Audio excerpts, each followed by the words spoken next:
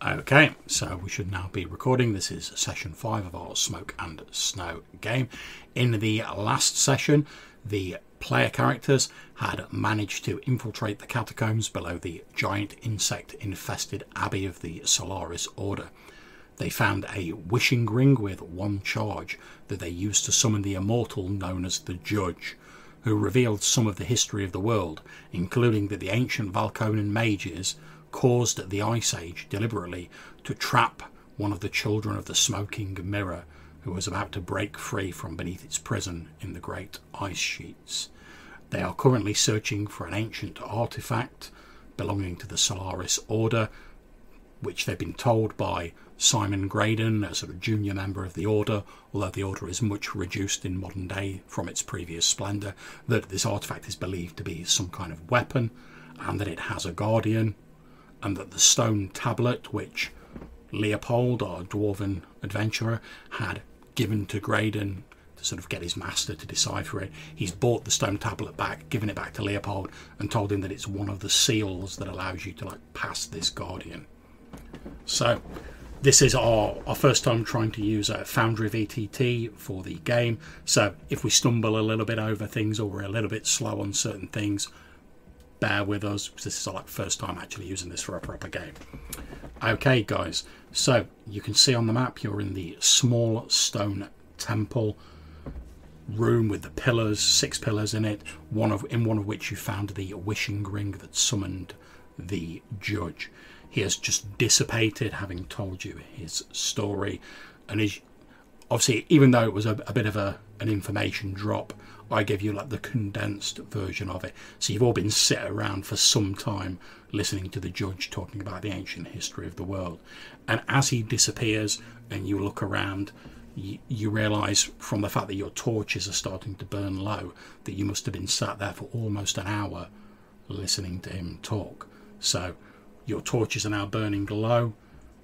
They will soon burn out, so you'll need to light up a spare one if you've got one. If you're out of torches, let me know. I had a lantern when I come down here, so indeed. So you'll be fine. A lantern burns for 4 hours. 4 hours, yeah. Whereas a torch only burns for 1.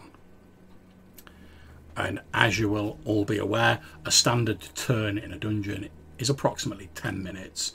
So 6 turns an hour, basically. Okay, so you finished listening to the Judge's tale. He has disappeared.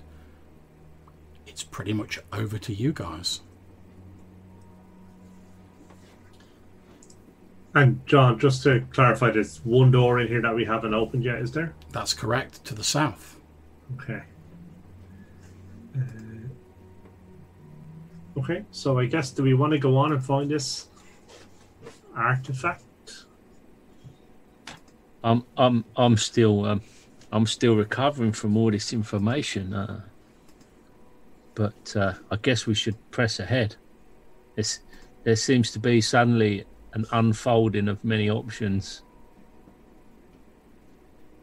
but the door is the most pressing, I guess.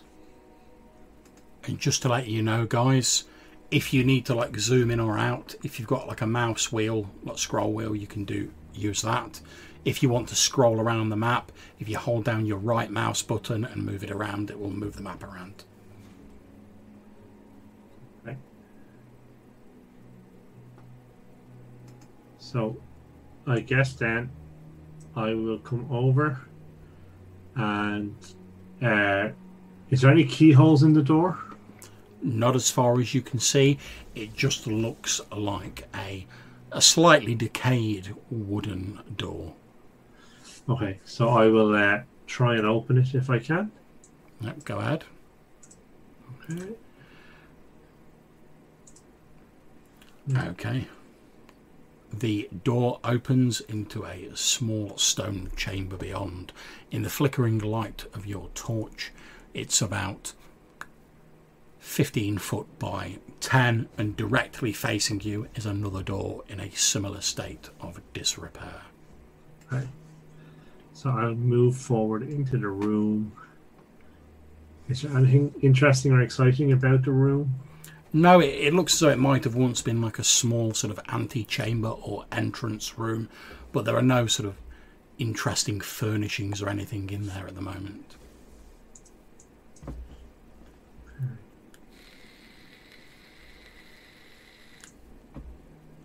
Okay.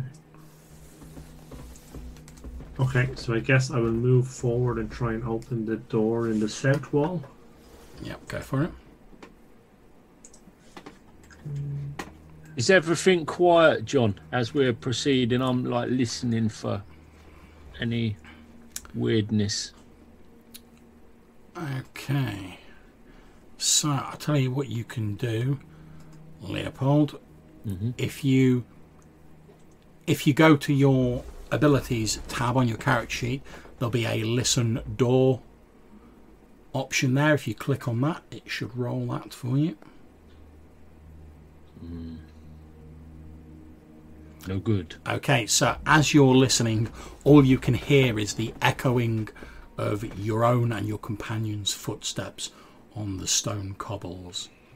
Okay.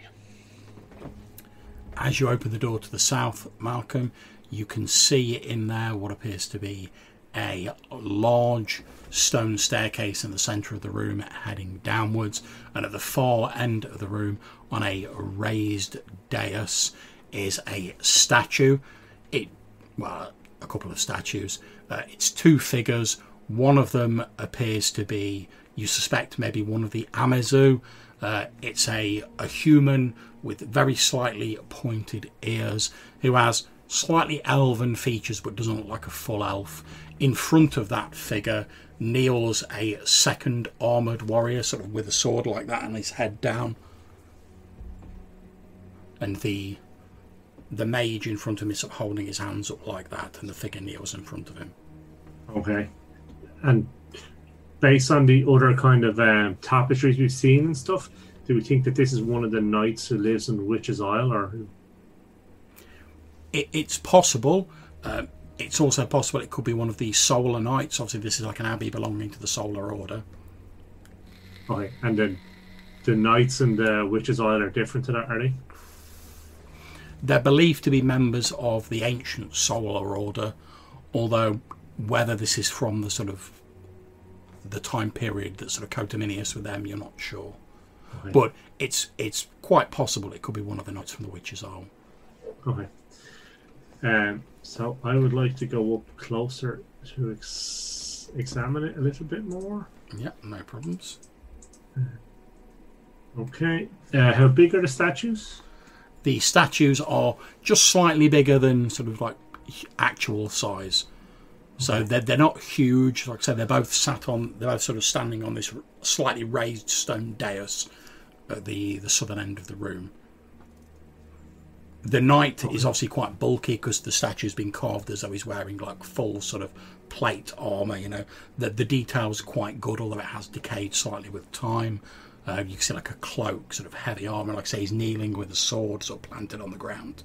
Okay. And this mage is wearing sort of, obviously carved out of stone, but like flowing robes, and he's holding his hands up like that. Okay. Does the statue look contemporary with the rest of the structure, John? Or is it maybe something that's been brought in from a previous Well, I'll tell you what, why don't you roll me your detect construction tricks? Yes, I will.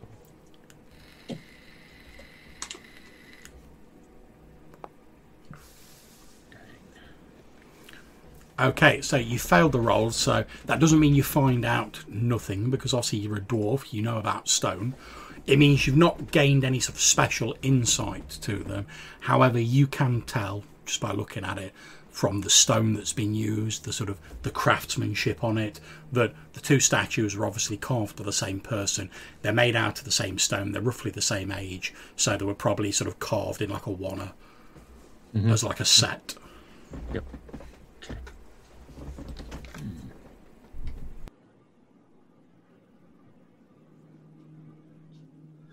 Is there any like decoration on them? Anything like do they have pendants or anything that might help us identify who they are portraying?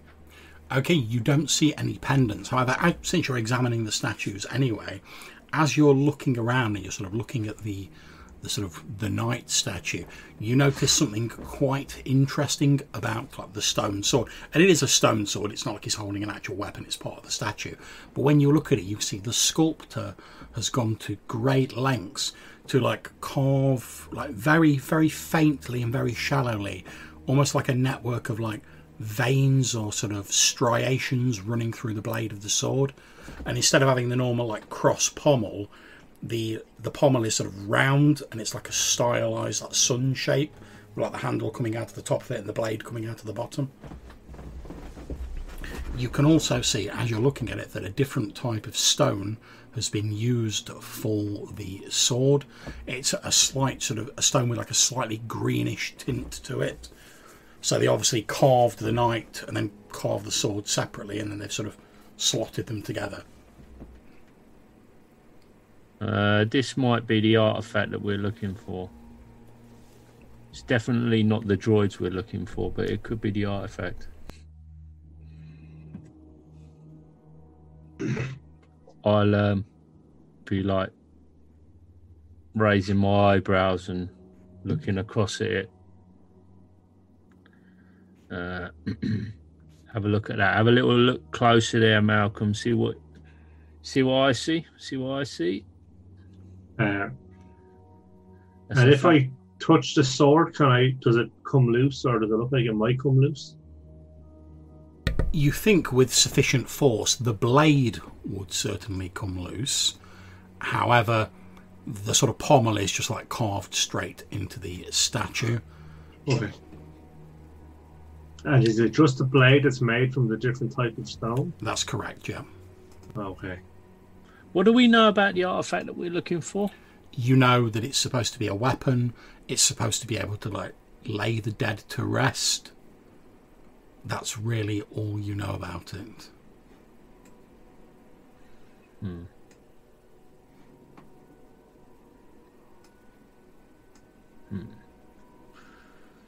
Okay.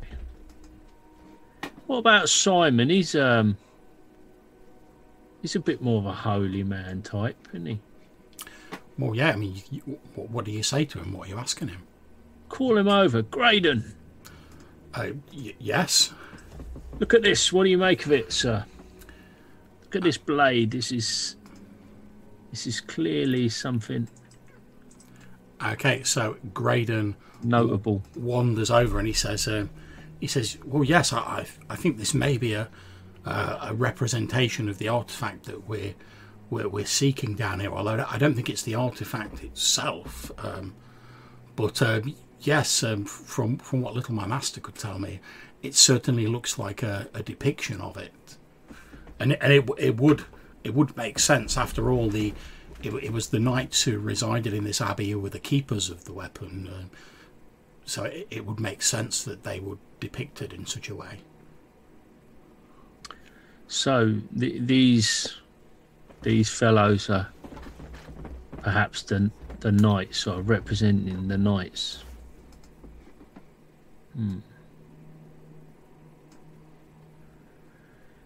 Can I have a little poke around this dais to see if there's any, maybe see like, I'm wondering if in some way these statues, maybe like this weapon, this blade like moves or something to open potentially a secret door or something like that. Oh, that sounds like a secret door roll to me. Yeah. There we go.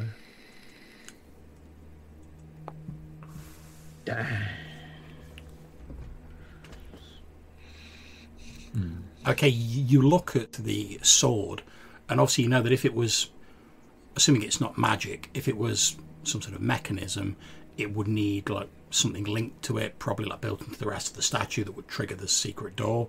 And looking around the statue, you don't find anything that would suggest that's the case. Now, Weimar, as you're sort of stood there, sort of in the little antechamber, watching your friends monkey around with this statue, you can just about make out from sort of up here. Yeah. A faint yellow glow coming through the open door.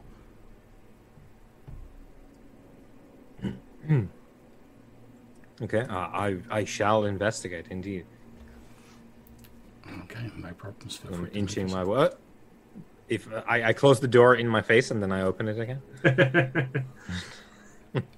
Well, that's the thing about these old dungeons. You see, the doors are always swinging shut and sticking shut.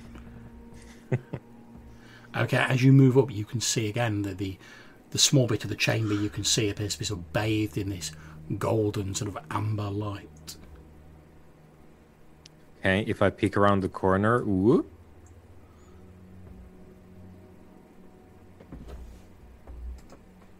Okay. Okay, as you peer into the room, you see what appears to be one of the fire beetles that you faced earlier. The amber light is emanating from it, and it's sort of making its way across the room.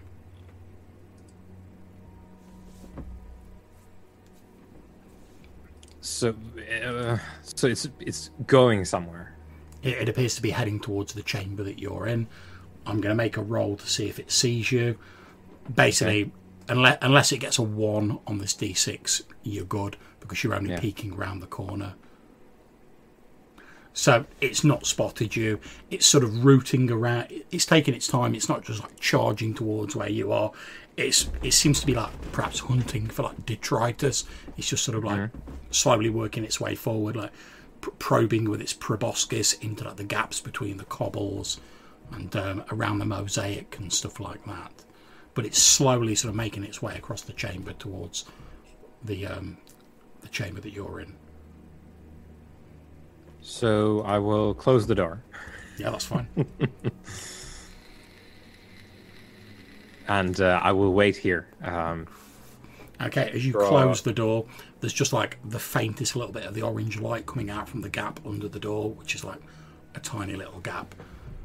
But you don't hear the sound of it sort of like throwing itself against the door or anything, since it didn't spot you. So it's just continuing its business, sort of like rooting around in the chamber. All right, so I'll get back into the little antechamber here, and I'll lean over and it's like, Leo. Yes.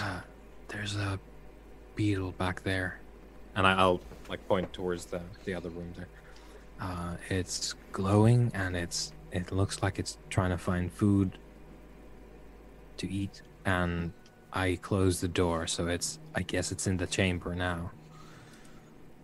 Okay. But it wasn't super aggressive. I guess it was foraging. Well, good thinking. I'd have done exactly the same in your position.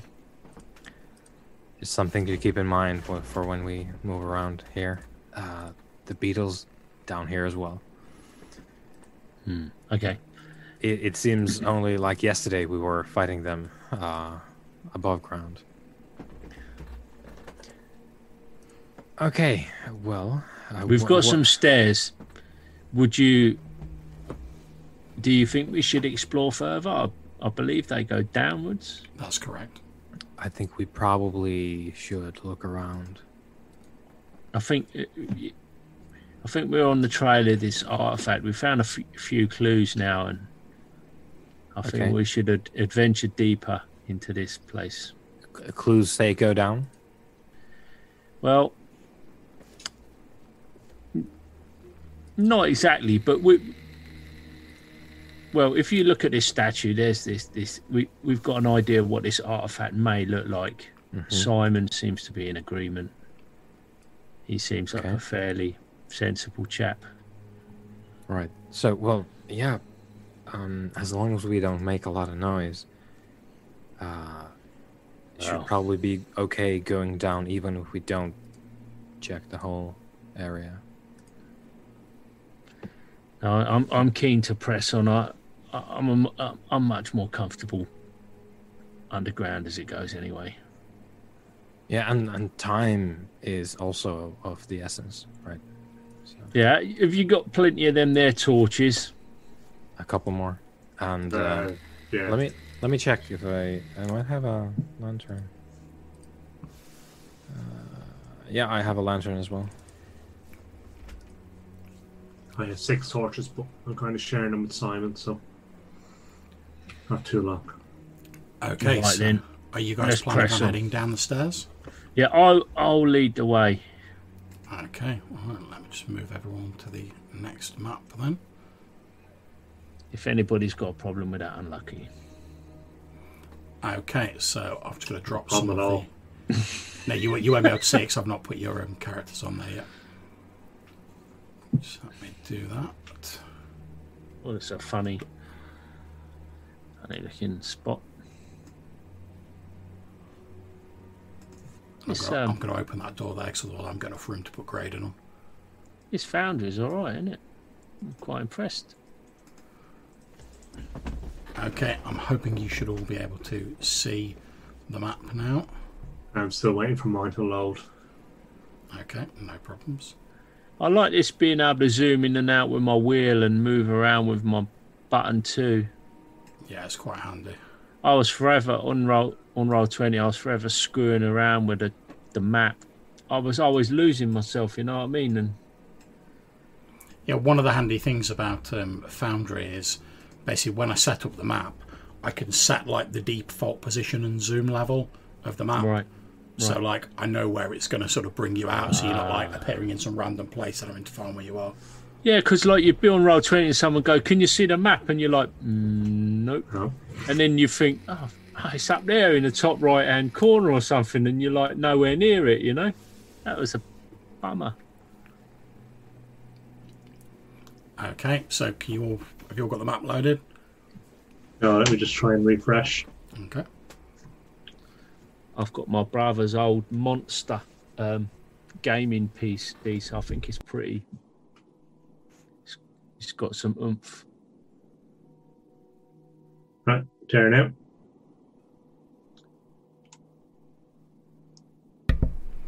Okay, so as you head down the stairs in the flickering of your torchlights, you can see that this level is of a similar stone construction to the rest. The cobbles are cracked with the passing of the ages, and small sort of bits of like moss and lichen grow up between the cracks. Over to you guys. Now, what can we see in the room ahead of us? Is it just... It appears to just be an empty stone room. Would you like to go first, Theo?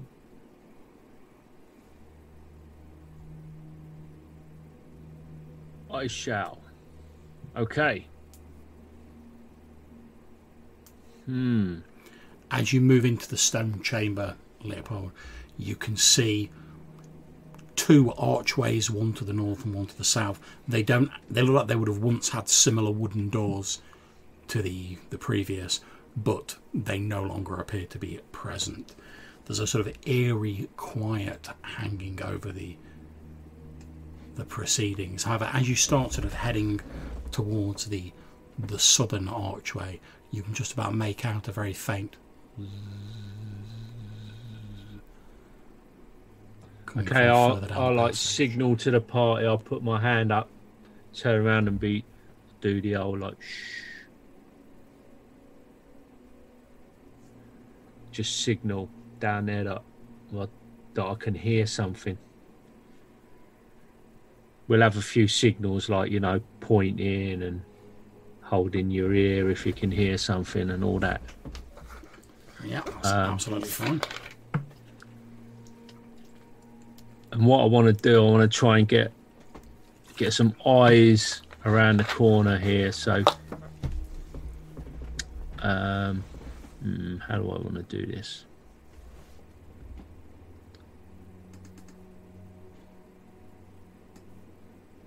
I'm just gonna cautiously move down to the corner and like just peer around Okay, as you peer round, you can see that the passage appears to take a dog leg and then head through another one of these archways, and you can just about make out a dull amber glow beyond the archway. Do you have to like figure out all this light and stuff, John, or does it just do it? No, I have to. I have to set the walls up, and then once I've set the walls up, I set your tokens to emit a certain amount of light, and then it basically works out based on where the walls are and how much vision you've got, what you can see. So for you, you get even if you emanate some light, 'cause you've got like lanterns and whatever, but you've automatically got like a vision of like 60 feet anyway. Yeah. Even if you haven't got any light at all because of your dark vision. Ah, okay. Right. As you reach the stairs and you start to fan out, exploring the chambers below, your torches start to burn low. Do you want to come over here, fellas, or Anyone who's using certainly can. Anyone using a torch will need to replace it. Elves can see in the dark as well. yeah? Let me just check whether I've set that up for you. I'm not sure if I have or not. Just give me a moment. Never really understood why elves can see in the dark, but they can. It's amazing how Gygax making like one decision like that for whatever reason now dictates the entire concept of an elf as a character in class. You should now, with this token, have 60 feet of vision, regardless of your light source. Okay. So then I'll just give a torch to Simon and I'll just go with it. Okay. His halfling stuff comes straight out of the Hobbit, though, when you and the Lord of the Rings, you know, in the chapter concerning hobbits, when you read it, it's like, wow, all the like bonus on throne things. And okay, Leopold, as you look into the chamber beyond, you can see that in the floor of the chamber is a disc of gold carved to resemble the sun, and beyond it you can see one of these giant fire bugs glowing with this amber orange light. Again, it just seems to be like foraging around the chamber. You occasionally see like pull up a bit of like the moss, etc., between the cracks. I will just step back and talk to the chaps. Okay. There's another bug. How do you want to tackle this? I can weigh in there and... Why don't you guys move back into the bigger chamber and I can shoot it and have it follow us in, and then once it comes into the chamber we can surround it. Excellent. Sounds like a good plan. I will fall back and hang by the corner so that as it comes into the chamber I can whack it with my axe. Axe. So, Malcolm, you step in and you can now see the beetles beyond this gold sun disc, and you're going to shoot at it, are you? Yes, please. Okay. Go ahead, make your attack roll. Something like that.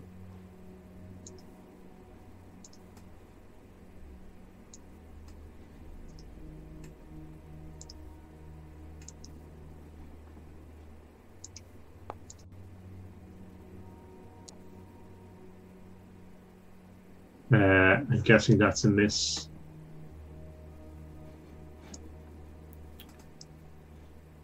Yes, it is.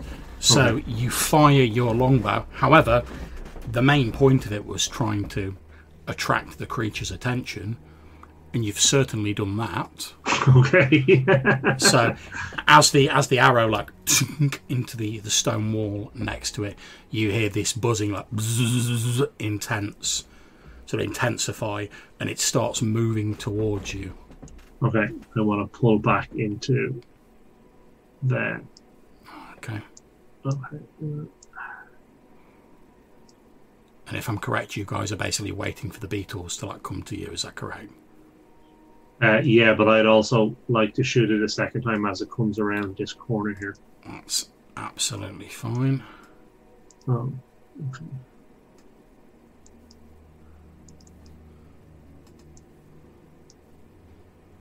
So take your shot.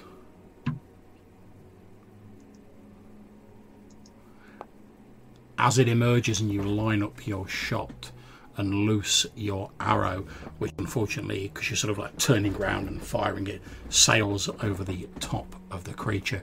You can see there are actually another 2 of them in the corridor behind it, which obviously were in the corners of the chamber you didn't see, that are now sort of moving up. Now, what I'm going to try and do, guys, and this, I've not done this before, so bear with me, is I'm actually going to try and set up an encounter. So if you look on the right, you know where you've got like the dice and everything, there's the icons at the top. There's like a fist icon. If you click on that, it will take you to like the encounter, and I'm going to try and add people into that, which I'm hoping I'll be able to do. So, dum. What does this do then, John? It basically just sets takes them care up of your initiative and all that. Yeah, pretty much. Yeah. Oh, right. So just give me a second. You've used this before, Rob. Yeah, I've used it like twice, I think. Okay, cool. Right, let's see if I can add multiples on there.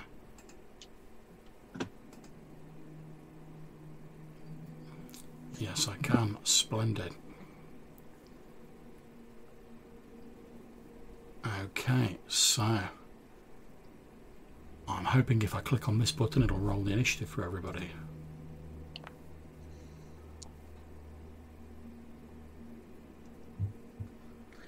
What do them little flags mean? Because I've got the same colour flag as them beetles.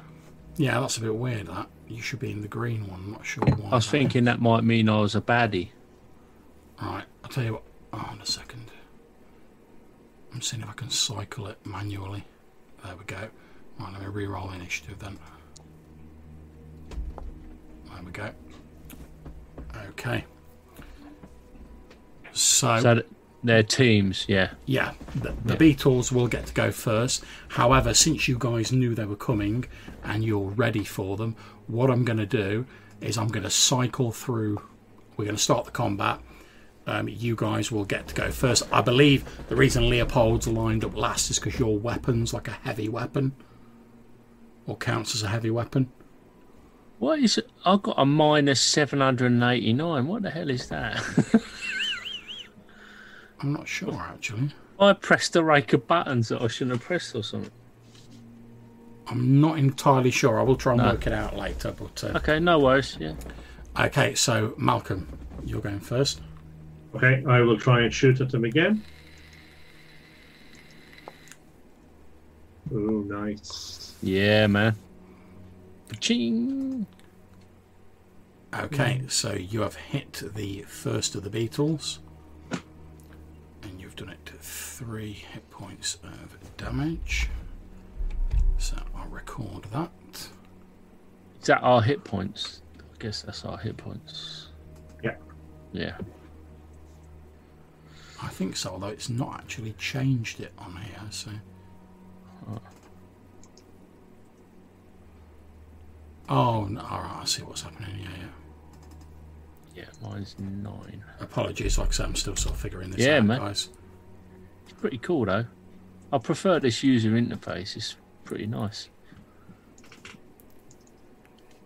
Okay, so... 6 hit points. 6 hit points, right, okay. So knock that first one down. 2, 3. Yeah, there we go. That's got it working. Okay, so yeah, your arrow thunks into the first of these fire beetles, finding a chink in its armoured hide. There's a brief spray of ichor, and the buzzing sort of fluctuates for a few moments. It's still slowly sort of moving forward, though. Okay. So I think Simon is going to throw his wooden spear Okay, at go the for it. same one.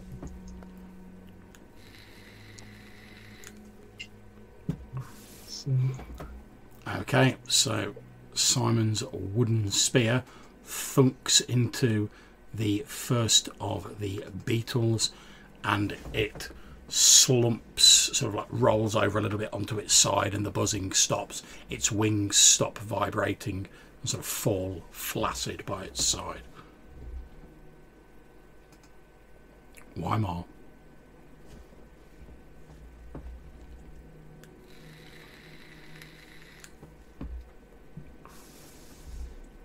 I guess I'll take a jaunt over there because they didn't make it to the room. One thing as well you can also do, if you measure out the distance while you've still got your left mouse button held down, if you tap your space bar, it'll move you to where you've measured to. Yeah, I was literally just about to ask, so that was very fortunate. So I will actually go there.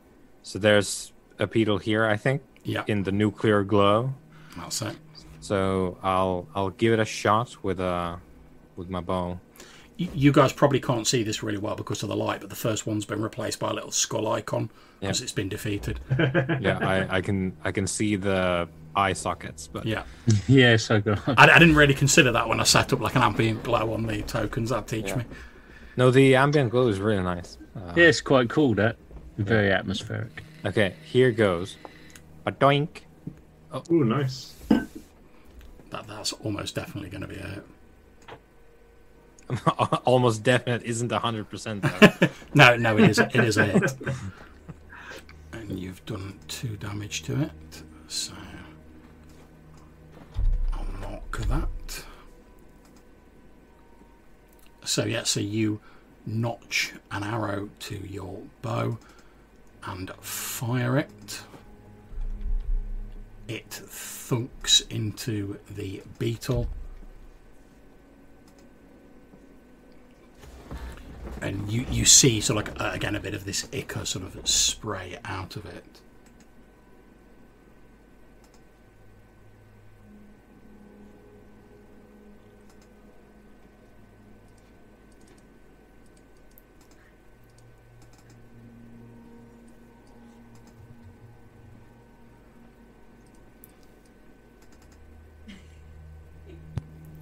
Okay, so we move on to the beetles.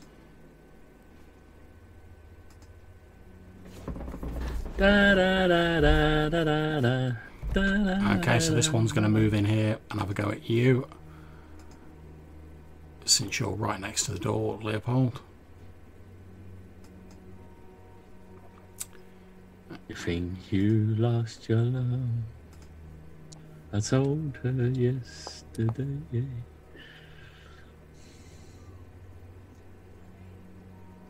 Okay, is 15 enough to hit you? I am armor class 11. No, that ain't right, is it? What the...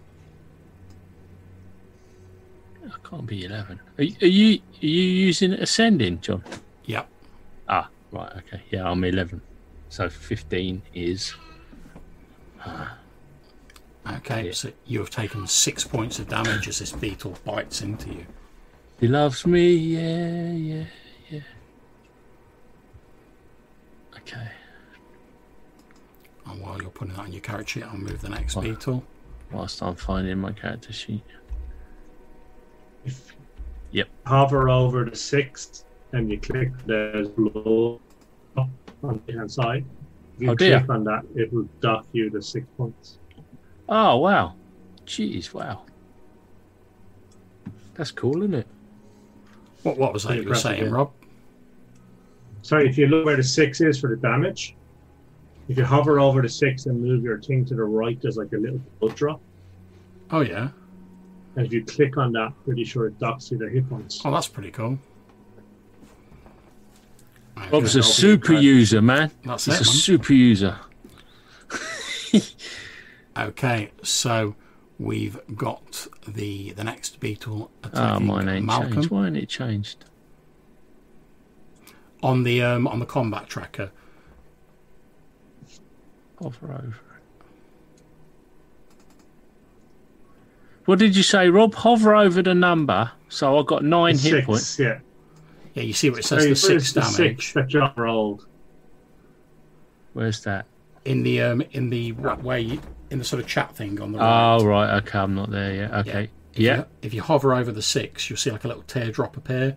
Oh, yeah. Like, and if you click on that, I think it deducts it from your total. Okay. Let's see if it worked. No. If not, just change it on your carriage sheet. We'll work it out later. Yep. Yep.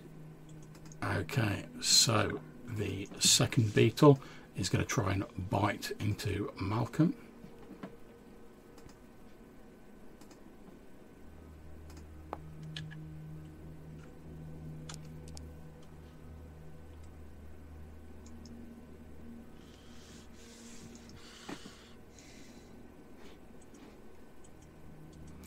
Okay, yeah, that's definitely a hit. Isn't it? So the beetle sort of propels itself forward and you feel its mandibles latch onto you, causing you 3 hit points of damage.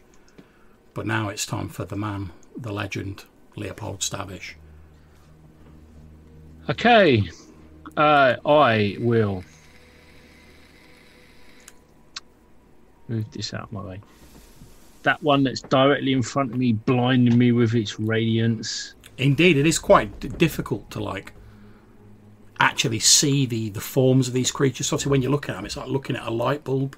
You can make out like the shape moving, you can hear the buzzing and like the clattering of chitin, but actually sort of making out any like details on them is quite difficult, although you've seen dead ones before. So I will hit the one that sunk its mandibles into my leg.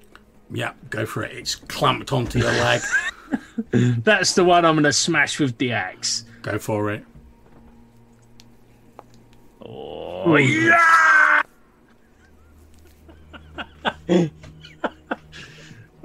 Don't bite me. Okay, so would you like to describe how you destroy this creature? Yeah, I think it was like it was always coming. As it come at me, the blow was already on its way, and it contacted with me, and then I just like split through its carapace and twisted my wrist at the last minute so that I didn't blunt my axe on the stone floor as I cut through. I just did a bit of some kind of lumberjack twist to save the blade. Indeed, and as you bring your axe down and you twist it around, you basically sort of half flick this insect off your leg, and as it sort of flies through the air, you bring the axe back down, sort of thunking through it and into one of the gaps in the flagstones. Nice. And I just like shortcut one in the air to one side.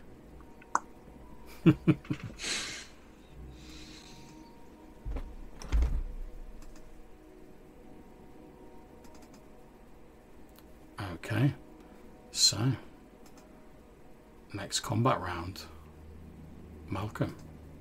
Okay, so I'm gonna pull out my sword and just try and cut this thing head off so that it stops biting. Go for it. So,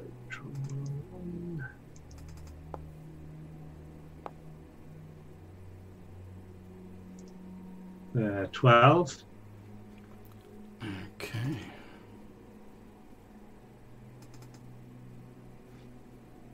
I'm afraid that is not enough to hit it. Okay. And I'll delete these ones that are dead because, you know,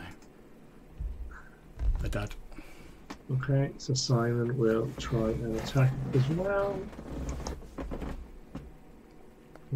I'm guessing that's a miss, isn't it? It is indeed. Yeah.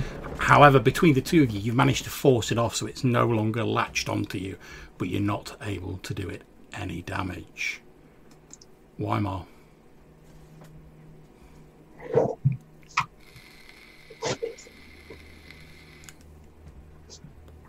All right.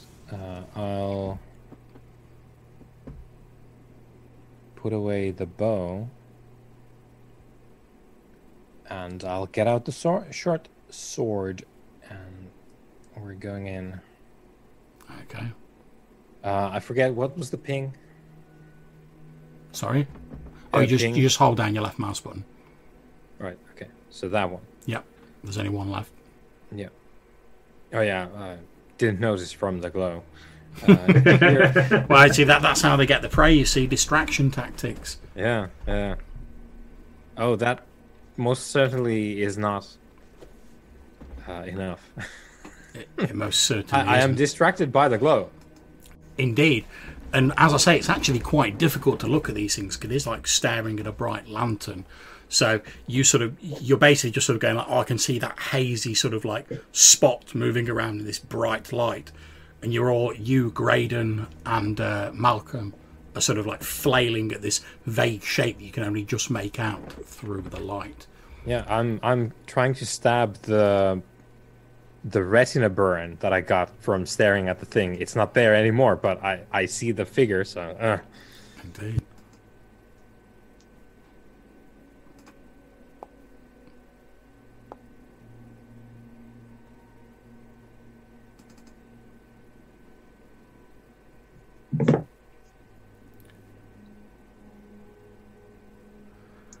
Okay, so the beetle latches on to Graydon and sort of tears him down to the floor. He lets out a gurgled scream as this thing basically launches itself in this blinding amber glow at his neck. You hear like the sickening crunch of the mandibles sink into his neck, and there's this gurgled scream as he falls backwards, like blood spraying out of his neck as though one of his like arteries has been severed. He like falls to the floor and he's like thrashing around a little bit with his beetle on top of him. Oh well. We hardly knew you, Simon. Leopold.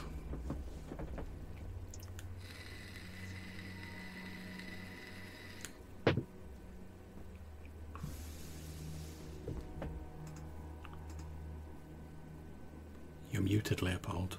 I stalk up behind this one and take a big old swing. See if I can cleave it in two. Go for it. Lip. Oh. There was a bit of a contrast in approaches. Yeah, no. Yeah. Okay, you do manage to score a glancing blow on the creature, though. And you're rewarded by seeing like a few bits of its chitin and its armour sort of carved away from it. Okay, that'll have to do. Okay, so Malcolm. Okay, so I will once again swing with my scimitar.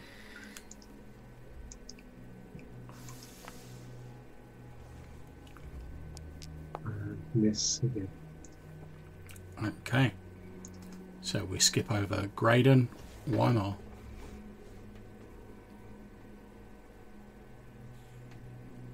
I think I still see an image there, so we're gonna try and stab at phantoms again. Oh, slightly better. Slightly better. Actually, twice as good. Okay, so it's the beetle. Since it doesn't have like a clear sort of preference for who it attacks, I'm just going to roll a d6. If I get a 1 to 2, it's Malcolm. 3 to 4, it's Weimar. 5 to 6, it's Leopold. Okay, so it's Malcolm.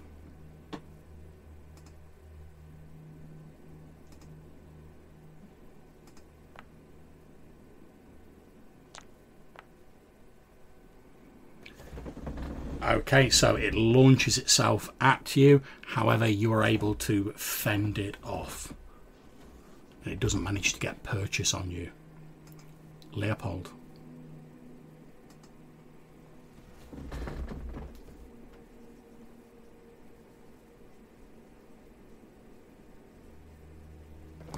What do you want to do? Hit it with the axe. You've certainly hit it. Hey! 7 damage. Okay, describe to us how you take out this creature.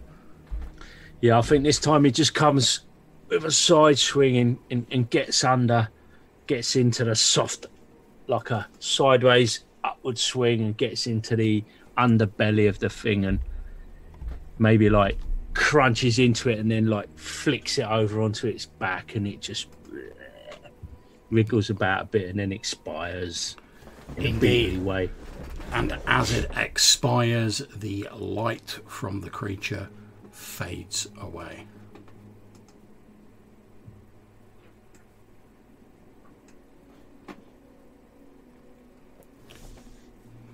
That was a terrible idea. Let's not do that again. Indeed not. Let's not. Um, However, there is a chamber to explore to the south now that is free of glowing beetles. I say, let's sally forth. and Simon's dead, John, yeah? Yeah, you go over and check him, and you can see his eyes are rolled back in his head. His entire neck has been torn open, staining his vestments with blood, and he is lying very still. A red pall spreading out around him, but seeping into the cracks of the cobbles. Damn, these humans are fragile. What's wrong with them?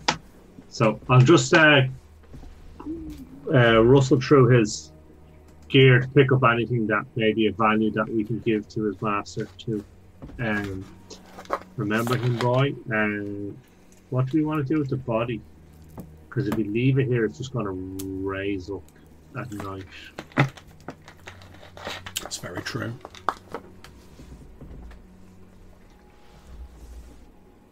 How far away from nighttime are we, John? Do we have any idea?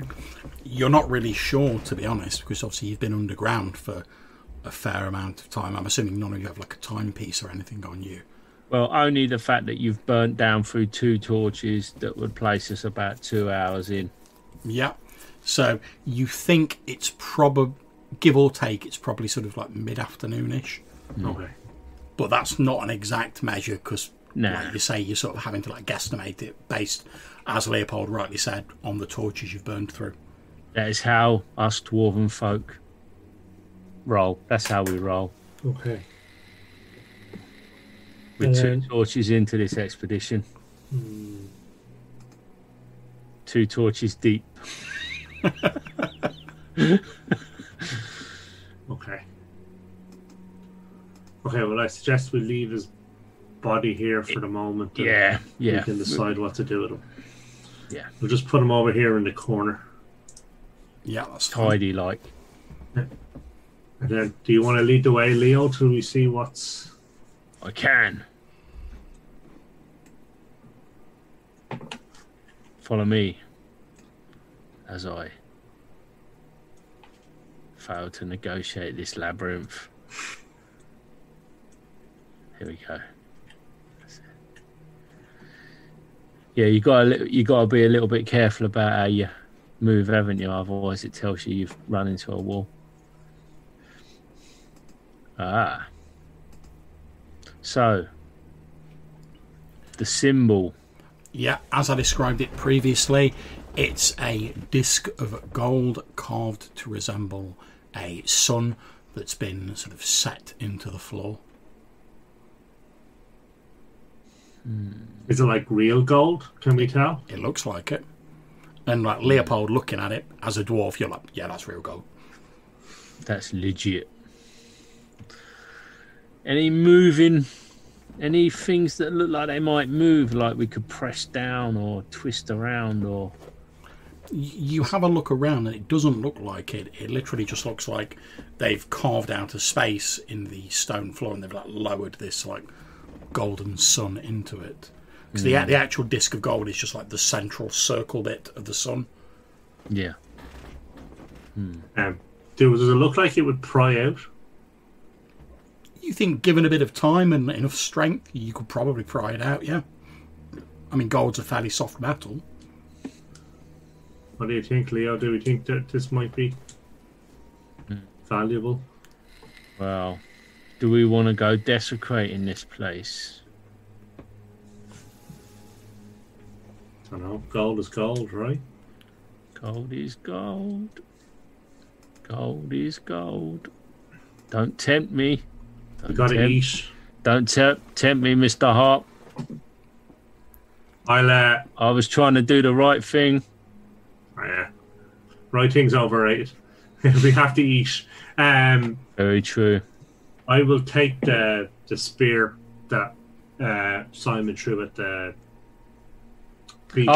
I'll be like, as you go to get a spear, I'll like, just grab you by the arm and go, no. And I'll just hand you the pick. That's what you want for prying out gold, my friend. I'll loan you the pick. Okay. So I'll use the pick. Be careful with it. That's been handed down through the generations.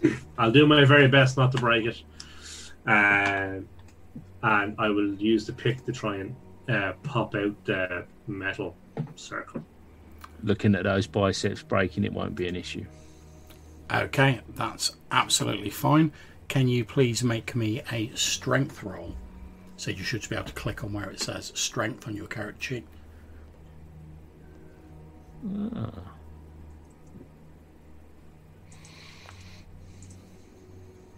Wow. Whoa there. Is that good or bad? And it was sorry, well, I was rolling really low when I needed high, and now that I need high, I'm rolling low. Okay, now you need you are high. That doesn't mean that you've failed to get it out, because eventually, given enough time and you've got the right equipment, you will prize it out. It just means that it takes you a long time.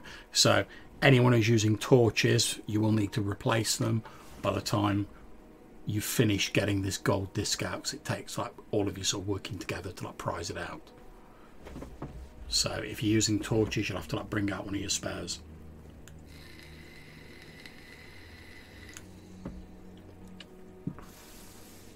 However, do you have any sense of how valuable this gold might be? Well, you're not sure. However, Leopold, obviously you're a dwarf, you're a bit sort of canny with the metals and stuff like that. Would you like me to appraise this? Yes, please.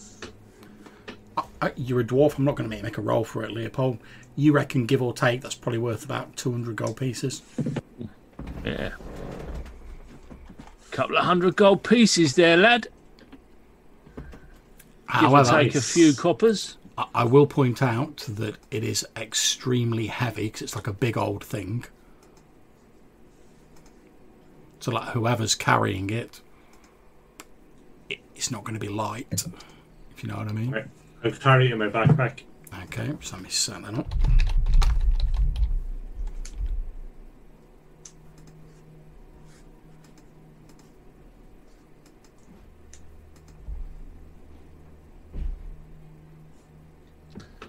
I've realised I was adjusting the wrong hit point total. You've got to adjust the big number and not the little number.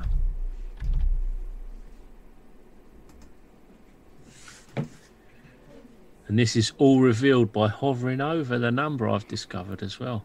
It all comes up and tells you. Okay, so I'm just going to add that to your treasure inventory, Malcolm. Once I've corrected the ridiculous spelling mistake, I put in the name. There we go. Okay, so that should now be on your character sheet. Perfect.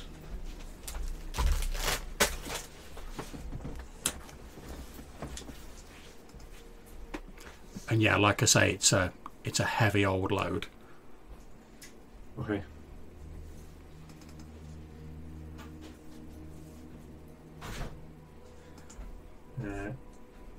Okay, so Do we want to check out the northern corridor? Right.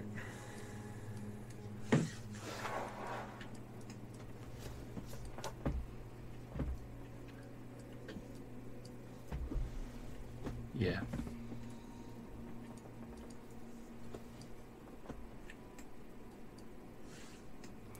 Okay, so you continue to walk through the stony labyrinth beneath the abbey. To the east of you in the chamber you find yourself, Weimar, you can see a wooden door to the east, and to the north is what appears to be a set of sort of rusted metal bars sort of set into an archway. However, they don't impede your vision. You can see through them, and beyond them you can see the passage heads both to the east and to the north, where there is another door. Do these bars look like the previous bars we've seen as well? Yeah, they're pretty similar. Okay. What's the condition on the bars? They're pretty rusty. They don't look like they're in particularly good condition.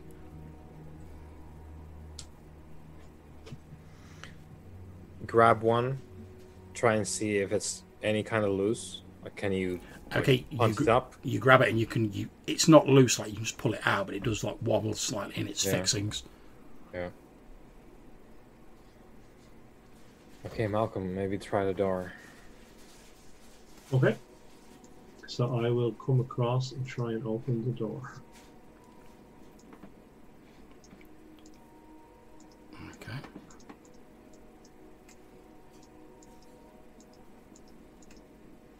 Okay.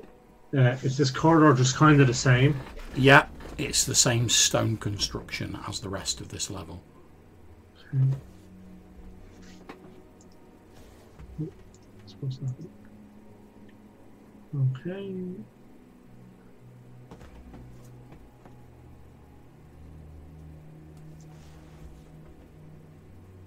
Okay. So I'll call out to Weimar that some interesting choices to be made here.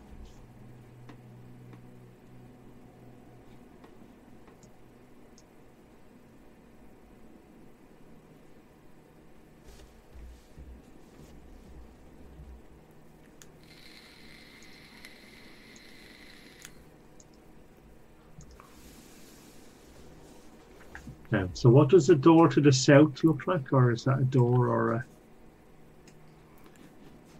It's a doorway, but there's no door in it. Okay. You can see there's like the cracked, sort of rotted remnants of what was once a wooden door, but there's only like a few bits of wood left, and the rest of it's lying on the floor. You can see beyond it there just appears to be an empty stone chamber. Okay.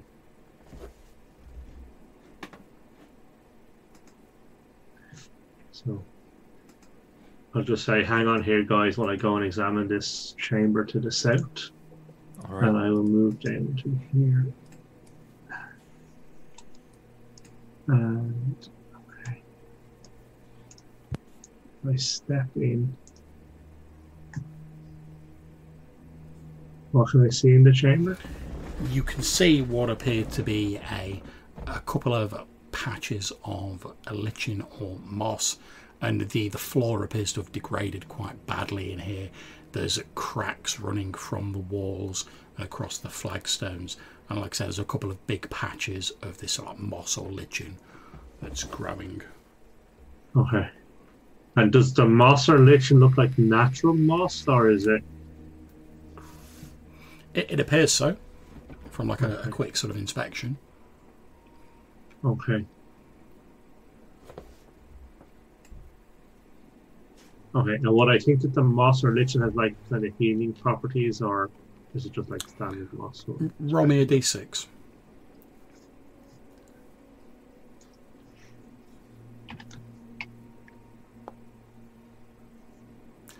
You think it's just standard moss. Okay, so I will head back up to the guys. Say there's nothing down there except a bit of moss.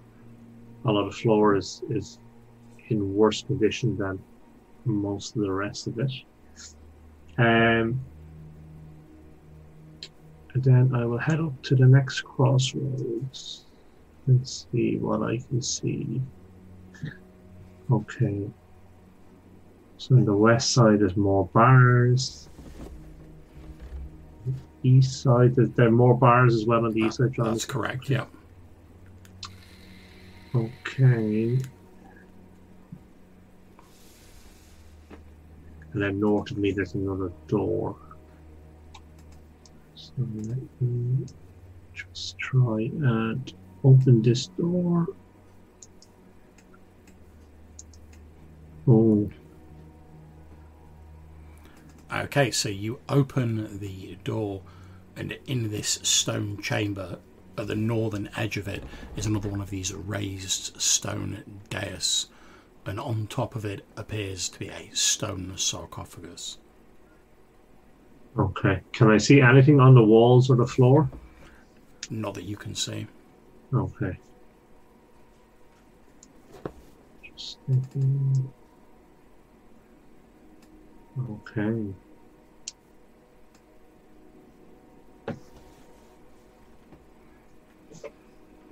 Okay. Okay, as you look through the two doorways on either side, you can see in the western chamber there is what appears to be a large hole in the floor. As a part of the floor has given way, you can see the supports below it, and to the left, sorry, to the right, to the east, is what appears to be another stone chamber with a large stone chest in it, and standing in front of it is this huge human figure that appears to be made entirely of bronze. Okay. I think we found our guardian, Leo. I think you might be right. Does he look unimpressed at our arrival? He's stood there, facing away from the chest towards the doorway to the chamber that he's in. He doesn't appear to be moving. Obviously, it's just like a plain bronze face. There's no expression on it. Right. It doesn't appear to be moving. You can actually, there's like bits of moss have like grown over the statue. My guess is, whilst we don't enter that room, we might be okay. He hasn't noticed us. Maybe if we got closer, he might react.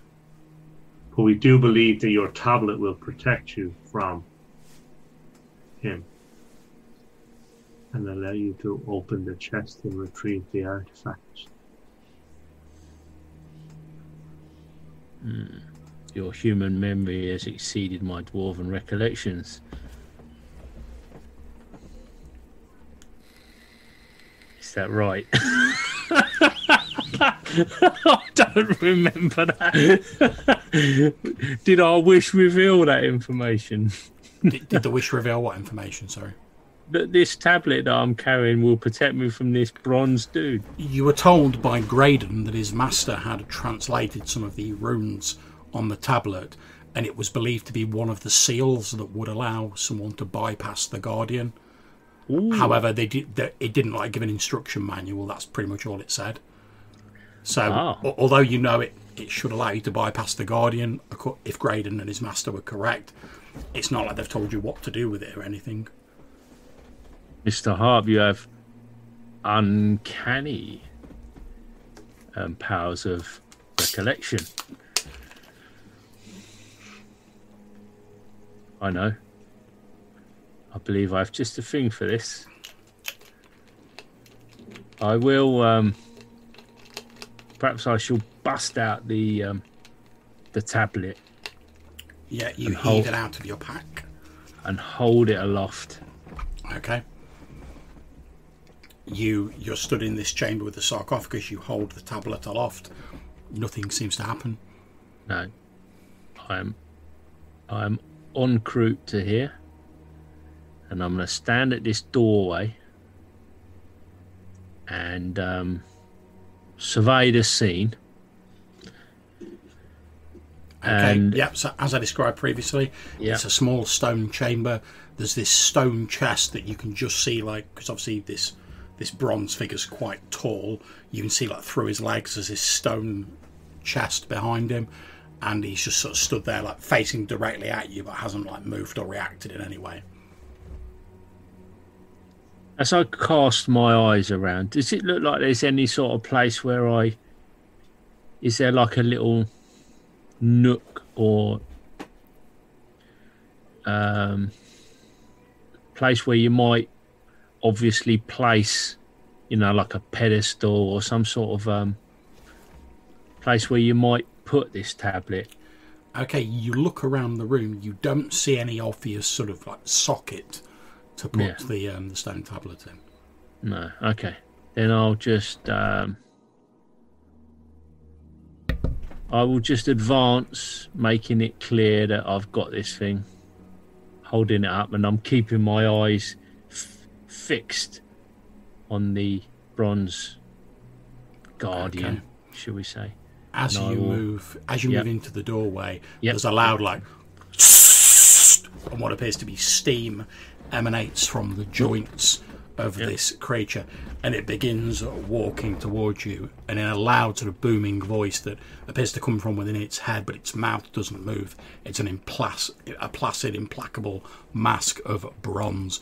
This creature in a loud voice intones, "I am bound here to ensure that none may steal the treasures of this place. All those who seek to defile this sacred place will be destroyed. Leave now if you value your existence." That's not... And it takes like a slow step forward, like a...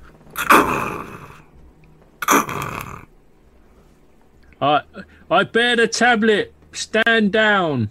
I bear the tablet. Okay.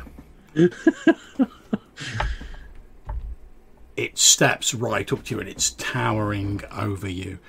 It looks down, like its whole sort of upper body cranes down towards you, and it says, "At long last, my duty is fulfilled."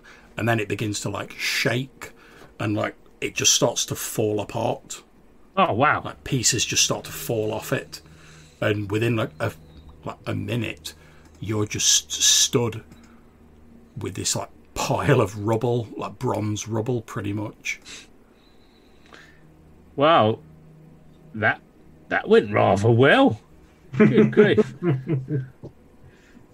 Well, then I shall neatly step across said debris and have a look at what we got beyond in this chest.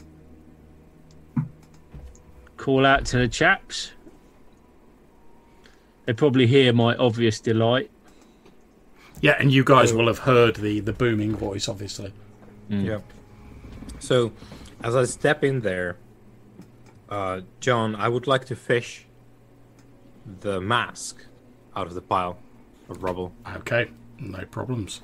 I'll make a note of that. I'll make an item later and add it to your character sheet. But you now have this bronze mask. You know the old like death masks of saints, these very serene, almost like two perfect faces. That's what it looks like. Just statuesque. Indeed. Yeah. All right. Yeah, I'll tuck that away in the old backpack. Okay, no problems. I'll add that to your character sheet later. Okay, so Leopold, you head over to this stone chest. You can see what appears to be a large lock on the front of it.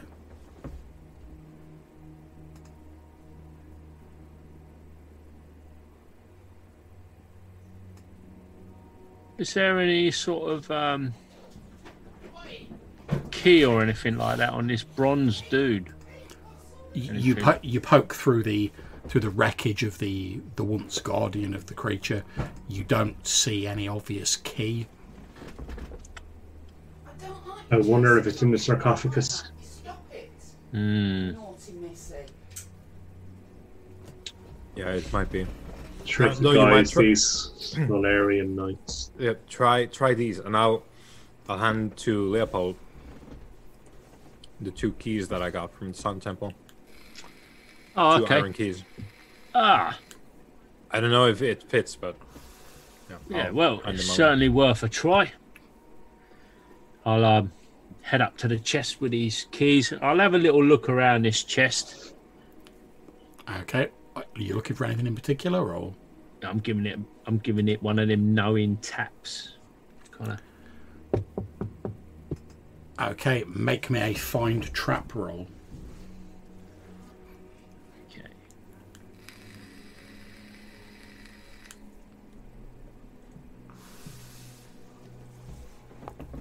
Oh, clearly no traps here. Yeah, looks fun. It's marvellous. Okay, then I will put the old key in there. You put the key in. Being a wily old dwarf, I will go around the back of the chest and I will reach over and put the key in. Nice. Like, yeah. I will step the fuck aside as I see this. Me too. Okay, no problems. So you put the key in the lock. You open it, so you're sort of like stood behind it against the wall. Yeah, as and you I'm open like- it, facing yeah. away from you. Very wise. And as you do so, you hear a sort of grinding noise, and then like a brang. And when you open the chest, you can see in the lid, it looks as though there's some sort of mechanism designed to launch a dart at whoever was opening it. But it's so old that like the mechanism has just like rusted away. Nah. And you can, and as you open it, basically this dart just like goes and just drops onto the floor. Like in the Iron Man film, that little missile that drops out and plops in a... Yeah. You look at the dart and it looks as though it might once have had some sort of poison on it, but obviously it's dried up eons ago. So you think even if you'd have set the trap off, you'd have like got a bit of a nasty scratch. Yeah, right. But yeah, just this dart falls to the floor and you're like, oh, maybe I'll keep the dart. But when you look at it, it's just like rusted almost to like nothing. I mock the craftsmanship that created this rusty ass trap. If this had been of dwarven construction, this would have been lethal to this day. That's it. So they don't make them like they used to. They don't know how to protect their treasures. Oh, I'll show you a trap. Right, let's have a rummage in this chest.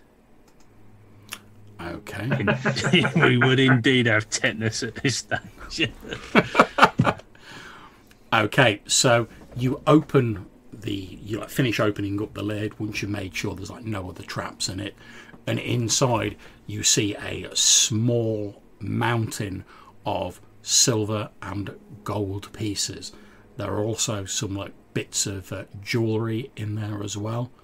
However, your eyes are drawn to the large sword lying across the top of the pile. And as you look at it, you see it's a beautifully crafted ancient weapon. The blade appears to be made of some kind of impossibly sharp, dark cyan stone rippled with lighter veins of the same colour, rather than metal. The guard of the sword is fashioned into a stylized representation of a sunburst. As portrayed in the statue above. Indeed.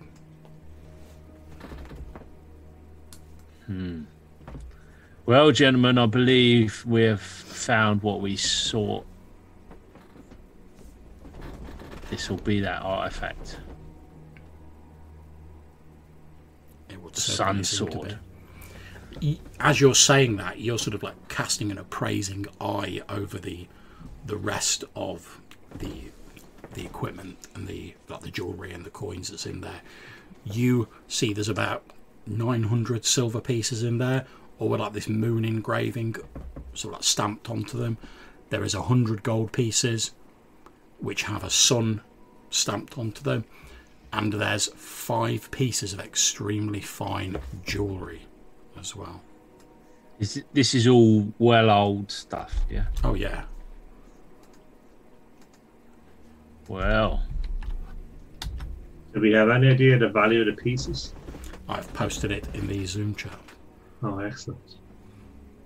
Whoosh. Now, that's just like the standard, like there's 900 silver pieces, it's worth 900 silver pieces. Like, if you could, there's not really like any sort of ancient coin collectors as far as you're aware in like Valconen, but you're pretty sure like if you could get them to someone who like values ancient antiques, you could probably get more than just like the sort of metal value, basically. Metal value, yeah. Yeah. Are they in good shape then, they look like? Yeah, I mean, you would guess Fresh. with your sort of like dwarven knowledge that they've obviously been sealed in this stone chest, which was pretty much airtight. So they're in pretty good nick, all things considering. But one thing you do notice is in the flickering light of Weimar's torch, the light seems to catch the strange stone that makes up the blade of the sun sword, and the veins that sort of like the traceries that run through the blade seem to catch and hold the light. Well, I'm gonna reach in there and pick it up and take a closer look at this thing. Okay, not a problem. You reach in there and pick it up. Just to check, Leopold, what alignment are you? Are you lawful, neutral, chaotic? I feel like I never chose. Oh no, I did. Yeah, that's accurate. Neutral. Okay. So, as you pick He's a practical kind of guy. as you pick the sword up, you are racked with pain, and you Ooh. take 6 hit points of damage.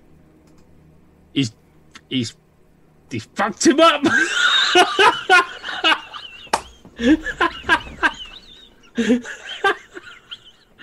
Oh, he just goes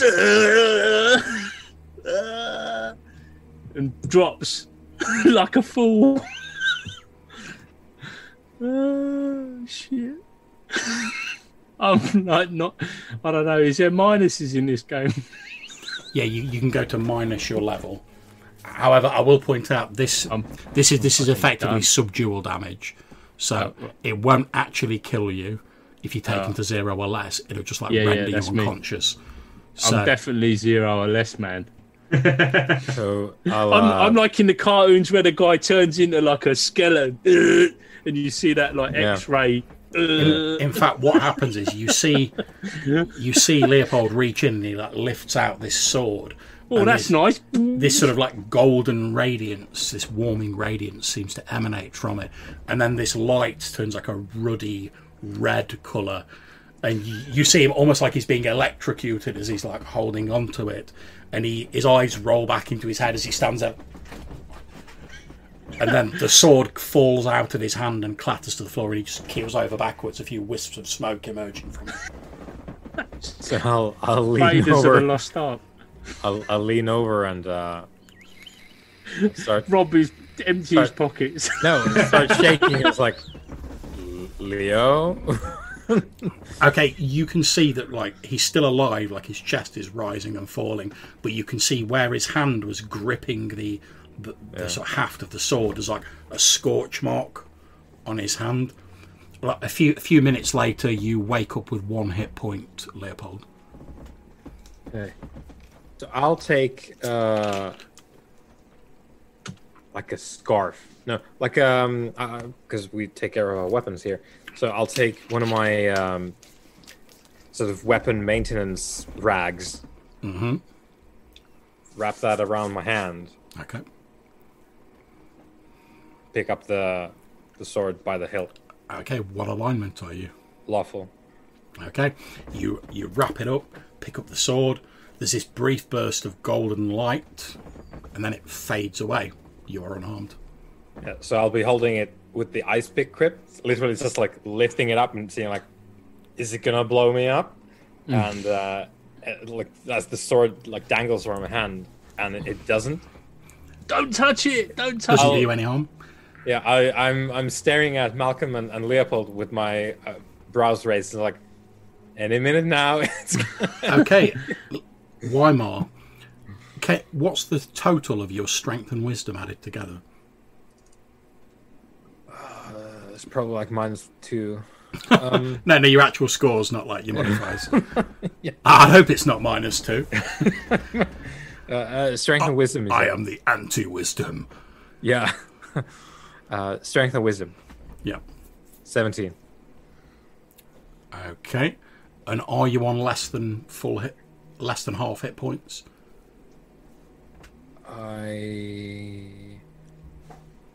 Okay. So I'm at full. Okay, no problems. So, as you sort of lift the sword, you turn around, sort of like waiting it's for just like like the other holding shoe it, to like- drop. Yeah. Hey guys. Nothing seems to happen. Then, after a few moments, Weimar, in like a voice that's entirely not his own, and Weimar, you can hear yourself saying this, although you're not saying it. You hear Weimar go, "Ah, at last I am free again," Holy shit! That wasn't me. he says. And then his Weimar again in this strange voice says, "No, of course it wasn't. 'Twas I." Who are you? I'm gonna put my other hand. So He you puts, guys, he puts his hand over his mouth, and you hear this voice go. I don't know what's happening. I do because I listen to John's podcast. I don't know why I don't pay more attention because he goes, "Oh yeah," so he's doing this podcast and he goes, "Oh yeah, I want to do this, I want to do that," and then I think, "Oh yeah, that's a good idea," and then he always goes, "Yeah, I'll probably put that in one of my next adventures or in my campaign," and I think, "Oh yeah, that's a good idea," totally forgetting that. Yeah, that's the is that campaign I'm in. Yeah, so I'll get the hand off and I was like, I don't know what's going on, and then the other voice again. Weimar's like mouth's moving and the voice is coming out, and it says, "Now let us begin our quest to lay down these foul abominations." Might we ask your name? I am the Sword of the Sun, Ah, and I am ready to shed my light on this dark and dismal world. this is really weird. okay. Is it coming out of Weimar's mouth? Yeah, Yeah, Yeah, he's just literally using my mouth to speak but with the with a different voice. with the accent. with the Monty Python voice. Run away! oh. So wow. I'll And you're transition- talking in between when it's Yeah, not I'll- talking. You're like, filling. I'm like jumping in between, like Yeah, and it's like when it's talking like Weimar, you can like feel your mouth moving. You can feel like the words coming out, Yeah. like You you're can't speaking, control it. but you're not trying to speak. Yeah. What happens if he tries to speak at the same time? Does it like stop him? If you, do you want to have tried that, Weimar? It will not occur to Weimar. Okay, that's fine. So I'll switch my grip on the sword and sort of like move it around a bit. Like, You move it around, and again, Weimar in this strange voice goes, "Yes, that's the spirit. Now let us begin our noble quest to cleanse this world of darkness." it's really strange. The sword is in my hand, but it's doing this, and it's not. It's only the voice. That's no dwarven sword. Master Sword of the Sun. Yes. Sword. Fuck. What I'm sorry, know you Malcolm. of the smoking mirror? Ah, yes.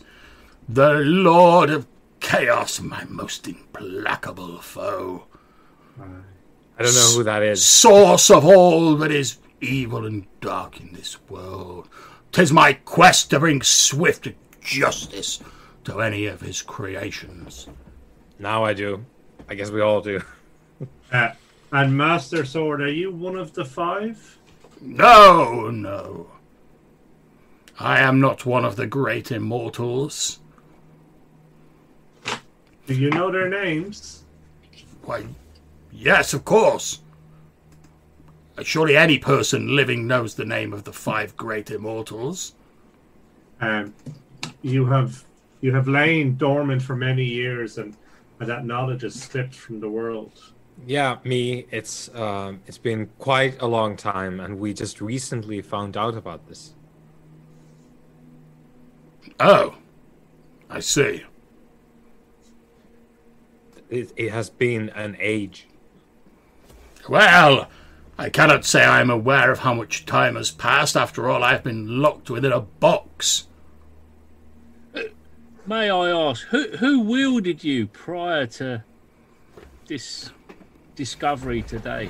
Back in my time, it was considered a great honour to be the wielder of the Sword of the Sun. The Knights of the Order Solaris would hold contests and tests of valour to prove which amongst them was worthy to wield my might.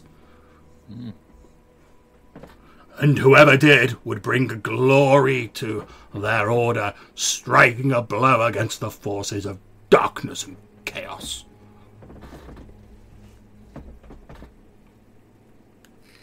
Might we impose on you for the names of the 5?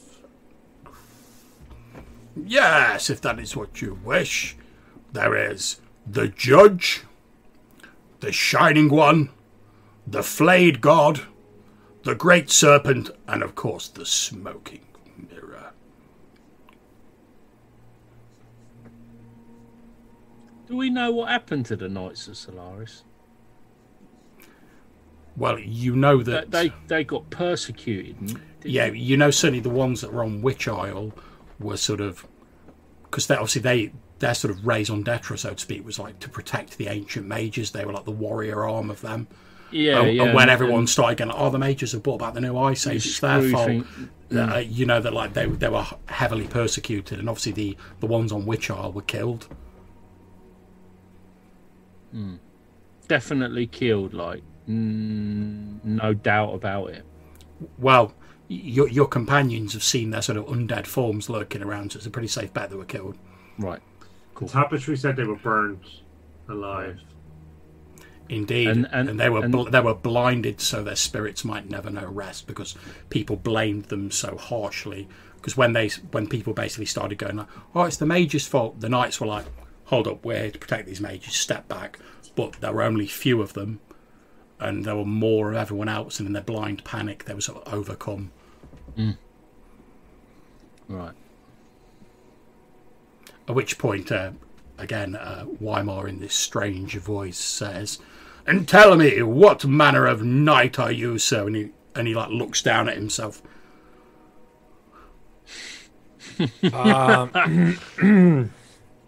Yeah, about that. John, do you have any kinds of idea for names of cities back home? I haven't chosen any, so feel free to freestyle if you wish. Yeah. I'll pull up a generator. Okay. In just a moment. I'm just going to grab a drink, John. Yeah. That in a mo. Well, I'll tell you what. Whilst Johannes is looking at the name, why don't we have our scheduled 10-minute break? Yeah. Then we'll all come back and we'll crack on. Perfect. Yep.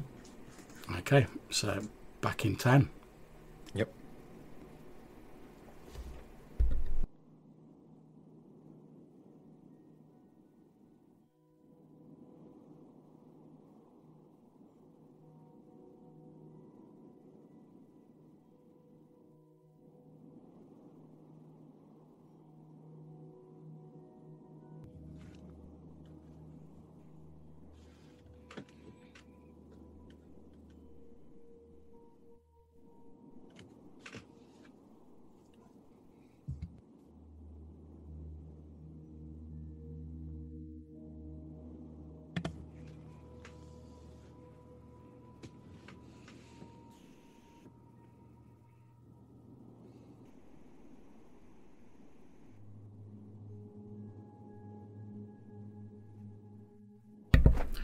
So you found the artifact then, Colin? Yeah, for better or for worse. That's it. I can't believe I fell into that, man. I even listened to that podcast the other day.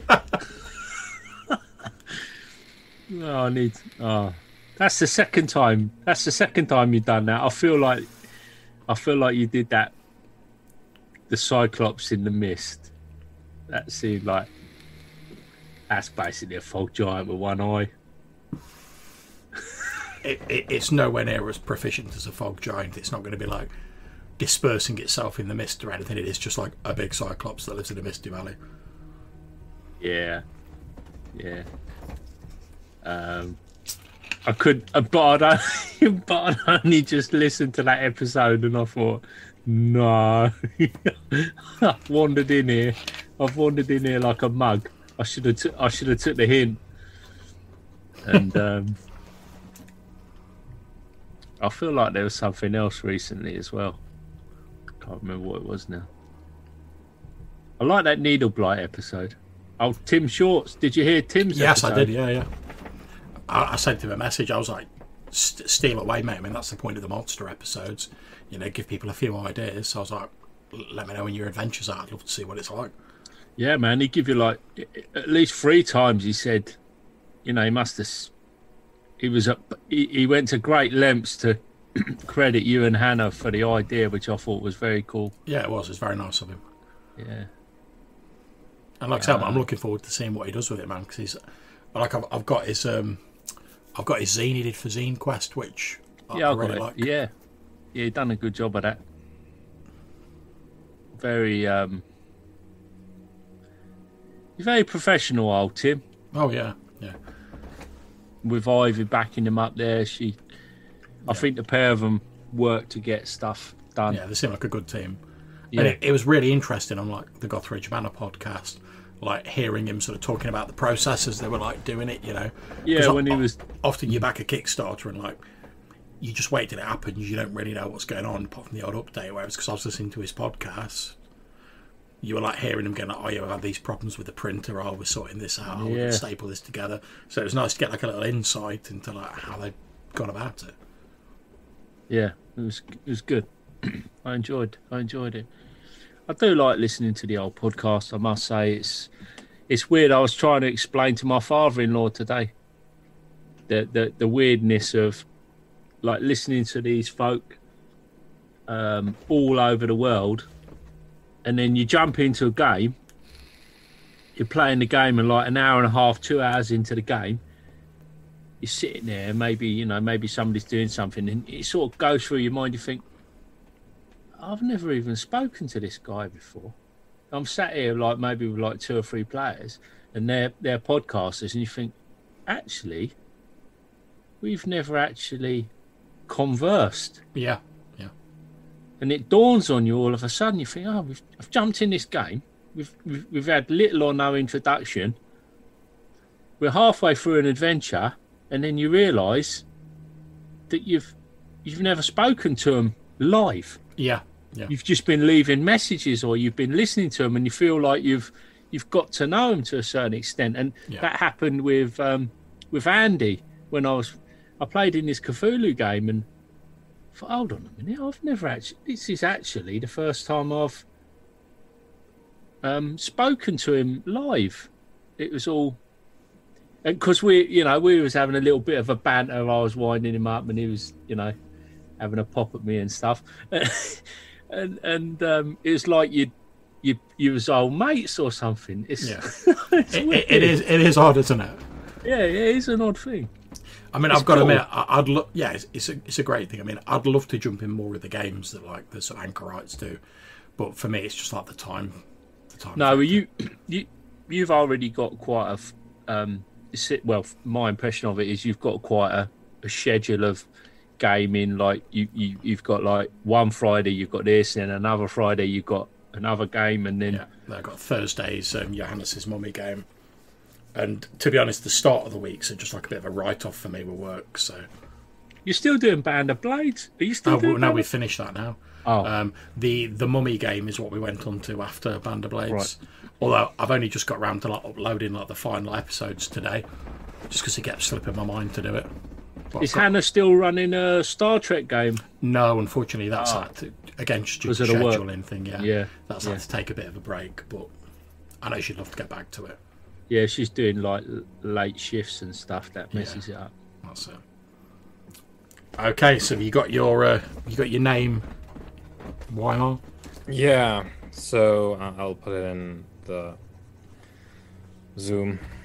So I've called it Keystone, and that is quite descriptive, as it is a coastal place, methinks, on the southern continent, and there are indeed coral reefs nearby.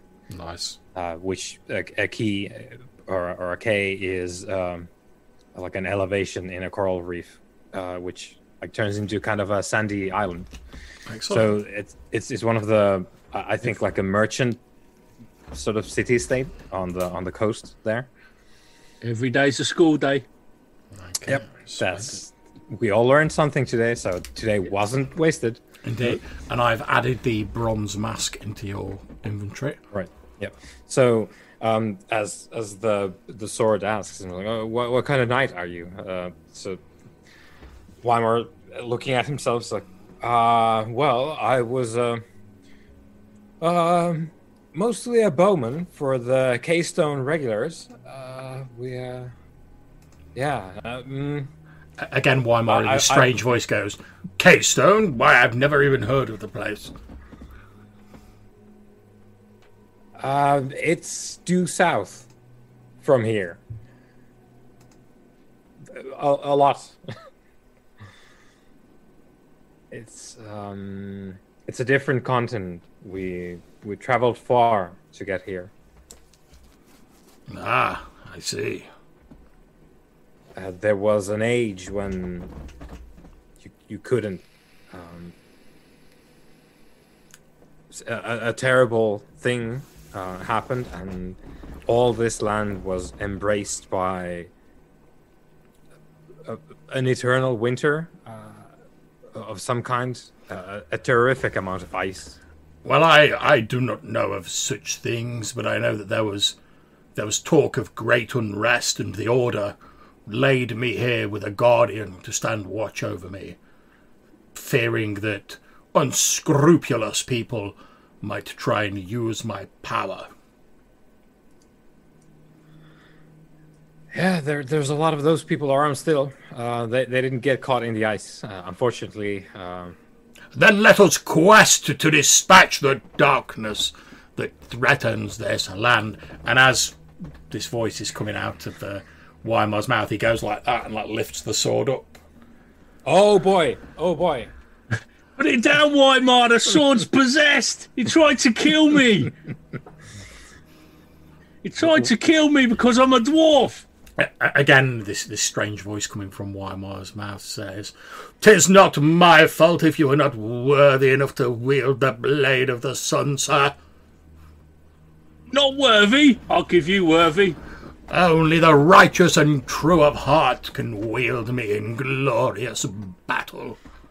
Me and my brethren will have you reforged in minutes. Your idle threats. At which point, as you're saying that, sort of Weimar like brings his hand round, sort of pointing the sword towards you, and he's like, "I would like to see you try, you ragamuffin!" Ragamuffin! Ragamuffin! Audacity of this thing. I do like muffins, he says, trying to de-escalate. Outrageous. And there's an odd like juxtaposition. Why not antagonize the sword? There's an odd juxtaposition as like Weimar like drops down into like a combat stance, but he's saying like, "Oh well, I do like muffins." Well, come at me, sir, if you dare. No, we're not. This isn't that. This isn't the holy quest at all. There's plenty of that to be done. That there are things that need to be put to eternal rest. Yeah, and if it weren't for me, you'd be resting eternally in that stone box. I'll have you know. Well, if there is questing to be done, then I suppose I will overlook the oafish behaviour of your diminutive manservant. Stand down, son sword. That's not. We need to. Get control of your sword there, Weimar. What's up with you? You need to grow some. Do you want to hold it? No! I've done that already. That didn't work out so well. Yeah. So maybe I'll figure out my own advice. Yeah, all right. I'll give you that. Oh. So we're going to need to have a chat when we set down for camp. Strategizing. Wise. Let's call it that. Yes, one must have a wise strategy to penetrate into the hearts of those dark evildoers. Well, I can't argue with that. Should we leave this place now? Yes, let us sally forth. Is there a possibility that I might strategize the use of verbal commands for the foreseeable future? I say, looking at the sword. I'm sorry, I'm not quite following you, old boy. Maybe I should do the talking. Oh, very well, very well. Grant, is there a scabbard, John? And yes, there is. There's a leather scabbard, but it appears to be quite untouched. Like I say, it's been in this airtight stone chest, so it's pretty good nick. Before we go, can I approach the sarcophagus and see what's written on it or what it's like? Or you most certainly can. So, you approach the stone coffin. There's nothing written on it. It has a large rectangular stone lid on top of it. You think you can probably just push the lid off without too much effort if that's what you want to do. Yeah, let me try that and see what's underneath. Okay, no problem. You push it open, and inside is what appears to be like a thick layer of dust and a small locked wooden box. Ooh. So I will pull out the box, and then there was 2 keys, was there? There were. So I'll call out to Leo and say, "Hey, give me that extra key. I found something here." And I'll be like, "Here you go. Be my guest." And I will just try and open the chest. The key fits smoothly in. You turn it. There is a and the lid opens. It's only like a very small sort of chest, like that sort of size. Inside the locked box is what appears to be a folded piece of parchment. As you unfold it, you can see there is writing on it in an archaic form of the common tongue, and it reads as follows: "I write this in the language of the slaves, so that those who persecute my people would not understand it. Their fear of the dead should hold them fast. They call us devils and murderers because we brought the cold of winter everlasting to this land. One tribe already talks of abandoning our home to seek warmer lands to the south. Like ticks fleeing the carcass of a dead animal, they scramble to boats now they have cast my brethren to the ashes of the east wind. The judge will damn them for it after this life. Had they but known what we saw, they would thank us. Many of my own kind have set aside their knowledge and make for the ice floes, believing that if they lead a simple life, the fourfold gods will pardon them. The gods know what we did was right and necessary. The highest of the Senna, the Amazu, plan to depart from this world and preserve our knowledge safe from the fires of righteous fools. They offered me a place alongside them, but I will take refuge here amongst the fastness of the solar order. Our faithful warriors will protect me until my time comes." Okay. I wonder where the Amazon went with all that knowledge. That would be useful to know.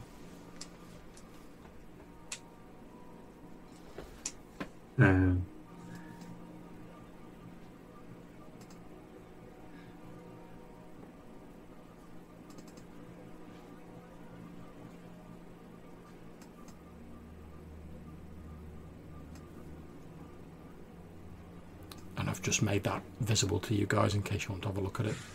Okay.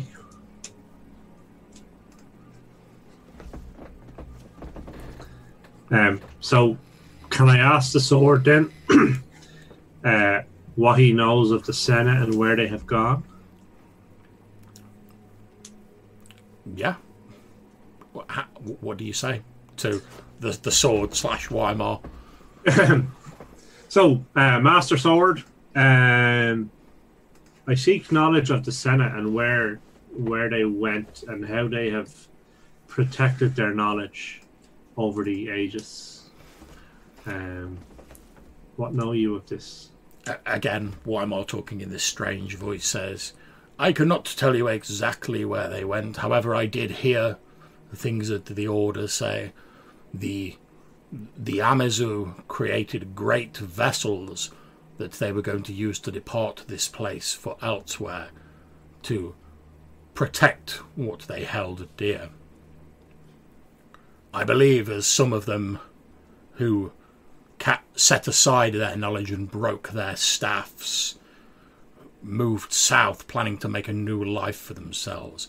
But those who cleaved to their old ways and power sought to depart from this place. To where? I know not. And what know you of the Lang? Are they a people you are familiar with? I'm sorry, that doesn't mean anything to me. They are a small people with white hair who have been here for age upon age. At a focus stage, yeah?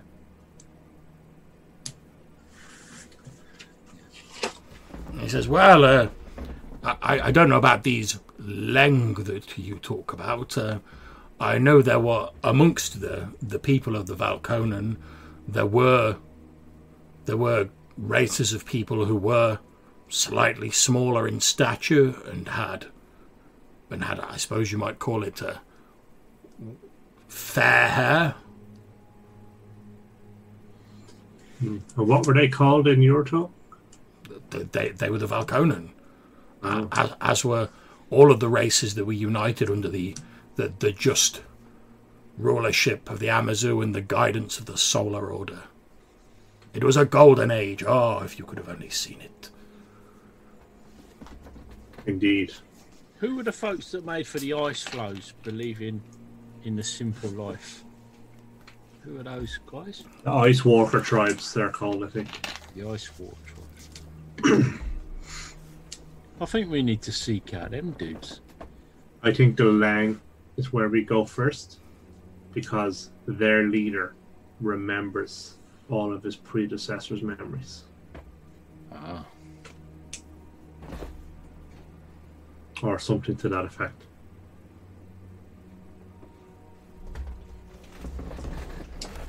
Master Sword. Yes. The children of the smoking mirror live under the melting ice caps. So I'm led to believe. Yes. Can they be defeated by you and us and men of our ilk, or do we need the Senate and the Senate and the Amazu to? Well, if I am perfectly honest with you, sir, I have never faced one of these beasts in honourable combat. However, I would judge them to be potent indeed, given that the Amazu, at the height of their power, saw fit to conjure the ice sheets to ensure that they remain sealed away. And have you any idea how they perform such a feat? I am no master of the arcane, sir, but I believe it took all of them in concert working a great ritual. But their power was great in those days. Before they realised their error, they made the climate of this land pleasant so that the land would give forth its bounty and that people would, the Valkonen would benefit from that.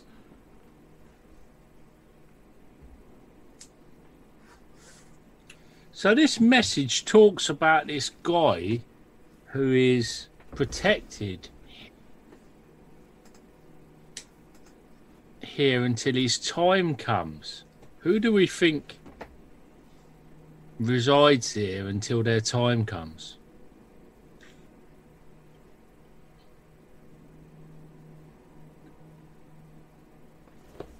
Is it? And was there also a wizard burned in the tapestry that we seen?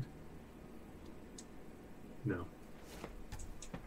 And they say they've preserved their knowledge safe from the fires of the righteous fools. So this knowledge of the highest Senna, the Amazu, they've preserved their knowledge, or they planned to depart and preserve their knowledge.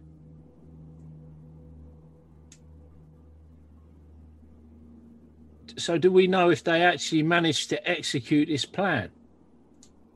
They were got at and persecuted, but did they manage to? I don't think we know that. I don't think we know if they succeeded in this preservation. Am I right there, John? That we're not sure? Yeah. So we could do with finding out whether they did preserve this knowledge, because they're the dudes that put the ice in place, yeah? Basically, they saw what the threat was and rustled up the ice. Because they bought the cold of winter. Their knowledge bought the cold of winter. We need to discover their knowledge so that we can preserve the cold of winter that's now subsiding, and because the ice is starting to melt and recede, we need to find out if they succeeded in preserving the knowledge. The Amazu have got the answer,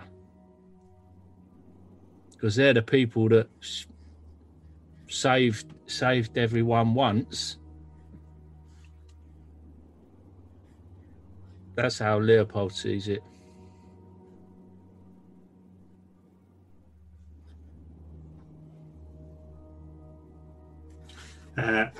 Master Sword, how long did the Amazu live here before they found the children of the smoking mirror as the ice receded?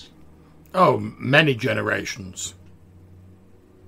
And what was the weather like during those generations? Was it always cold here? Well, before the workings of the Amazu, it was extremely cold.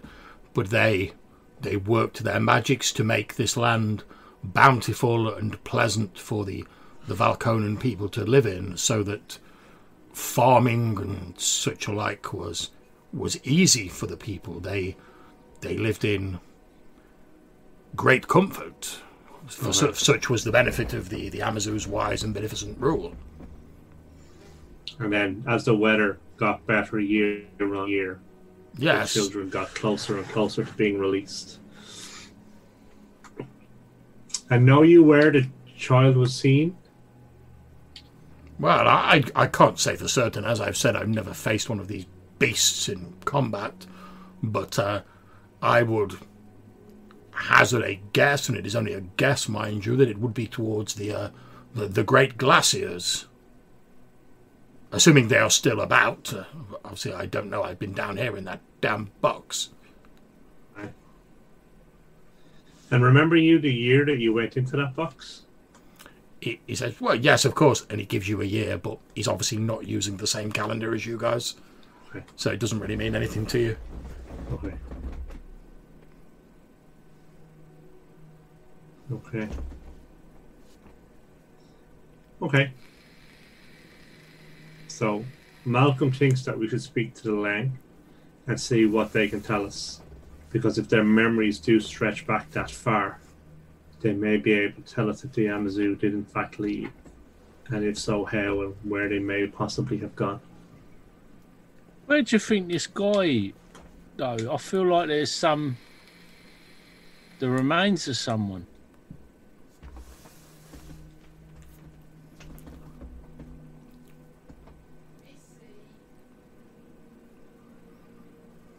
At which point, Weimar, again in the voice of the sword, says, I assume you're referring to Brother Aurelius. I don't. Yeah, maybe. Oh yes, he was one of the Valconan mages who, when the others were making their preparations to depart, elected to remain here with the Order. I don't know what happened to him. I was sealed away before then, but I know that he pledged to remain with the Order until his time came. Oh. And there was no mage bodies on the island, right? They were all knights. That's correct. Make me an intelligence check, please, Malcolm.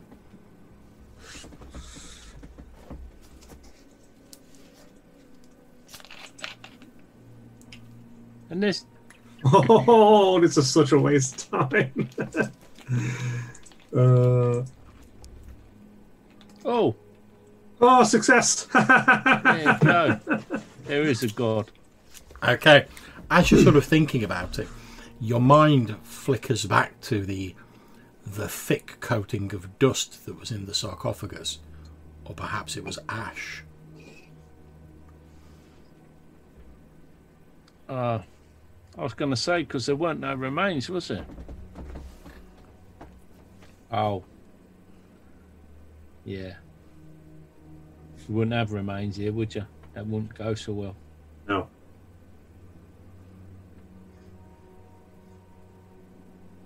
So he may have been burnt as well and laid to rest here. Yeah. No, well, that makes sense. So he took refuge here amongst the fastness of the Solar Order. Yeah. Until his time comes.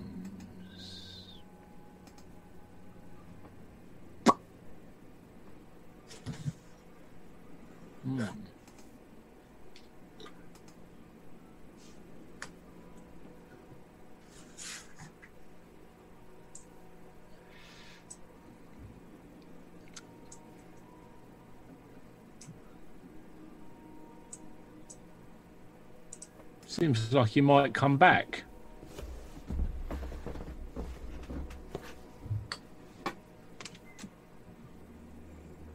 Let us go and see what the master has to say. Right. I'll get the scabbard. Put the sword in.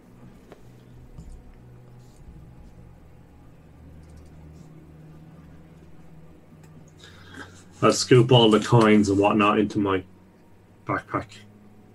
Yeah, not a problem. Do we want to have a look down? So there's a door to the south. Do we want to have a look down here? I think it's just a dead end, but looking at the map. Yeah, in the interests of expediency, I'll tell you, you explore the corridor to the south. It is pretty much a dead end and it's pretty much deserted down here. The only other thing you find of interest is like the big hole in the chamber to the west, which appears to drop down through the floor, like part of the floor's collapsed. Does it look like we could traverse to the floor below, or is it just... It looks like you could go down through it. However, how far down it goes, you're not sure. Okay. And we didn't see any other stairs to get down either, so... What do you think, guys? Do you wish to explore deeper, or would you prefer to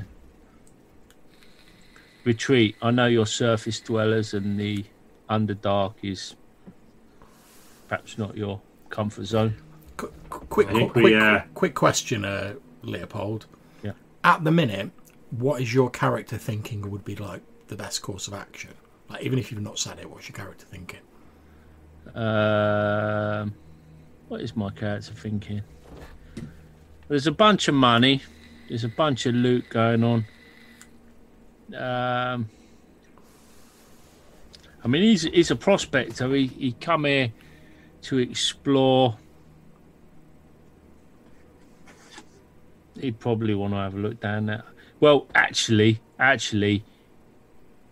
he's took a thrashing. So his immediate course of action would be to rest his arse up, get a few beers in, get a few pork pies down him, and yeah.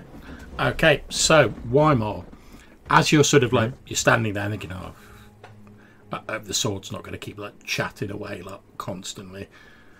As you're sort of like looking around, your gaze happens to fall on younger Mr. Leopold, and although he's like not moving his mouth, he's like looking thoughtful. You hear like a sort of echoey version of his voice going like, "Oh, there might be treasures down that hole. We should probably..." No, took a right thrashing from those beetles earlier on. reckon we ought to get to the surface. I can rest up. Maybe get some beer. Oh, I tell you what, I could go for a pork pie about that. Yeah, could go for a pie.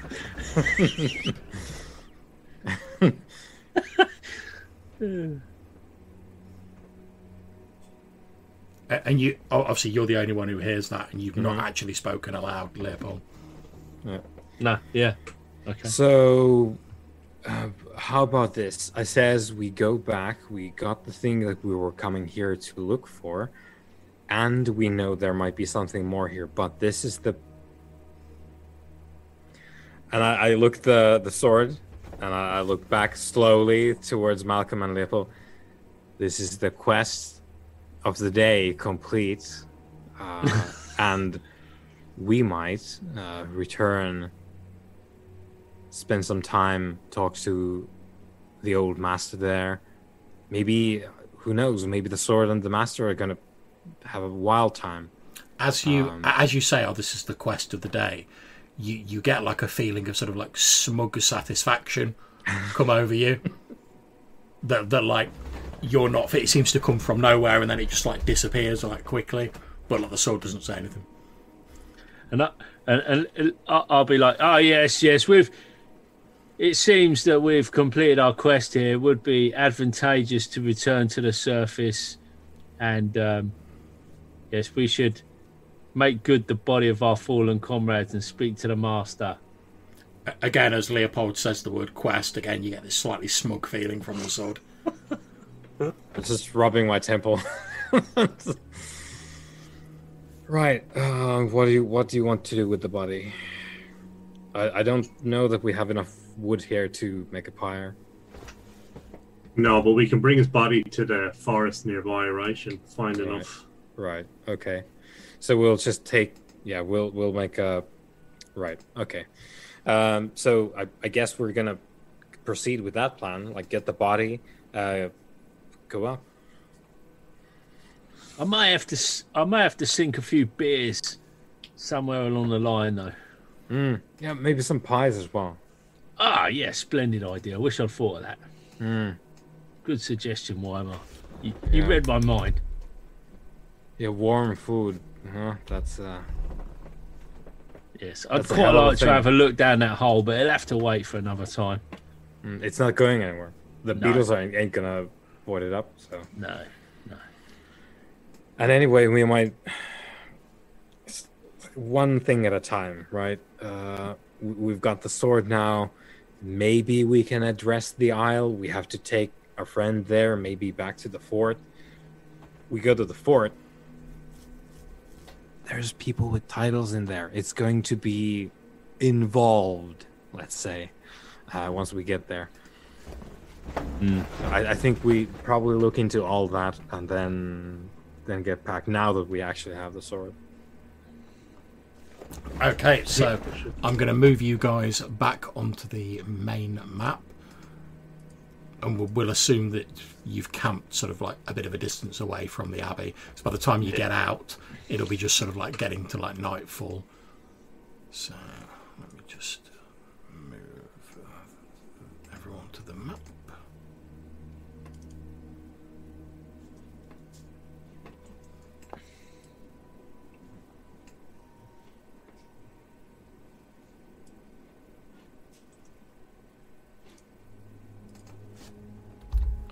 you down 1 hex because you camped a bit away from the abbey, because obviously the surface is still infested with beetles. Yeah.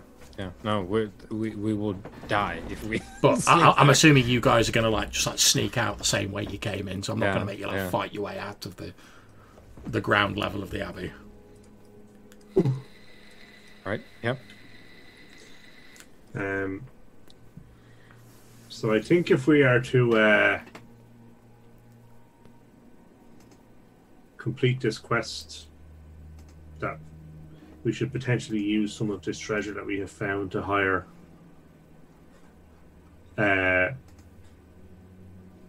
mercenaries, companions, convert them to the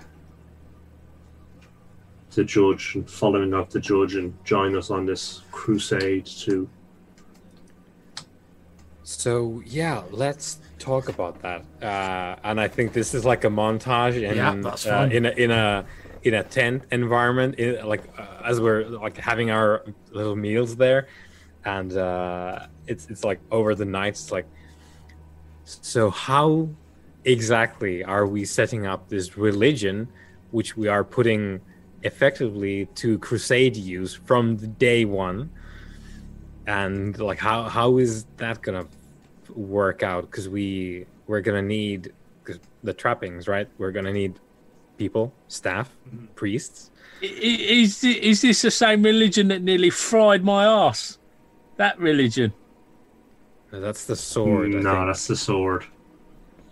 Yeah, I feel like there's kind of like some links between that sword and this proposed religion of yours. Well, anyway, that fried my ass. Like whatever, it's not going to be the religion of fried dwarf ass, right? Yeah, best not be. I'll have a few things to say about that, I can tell you.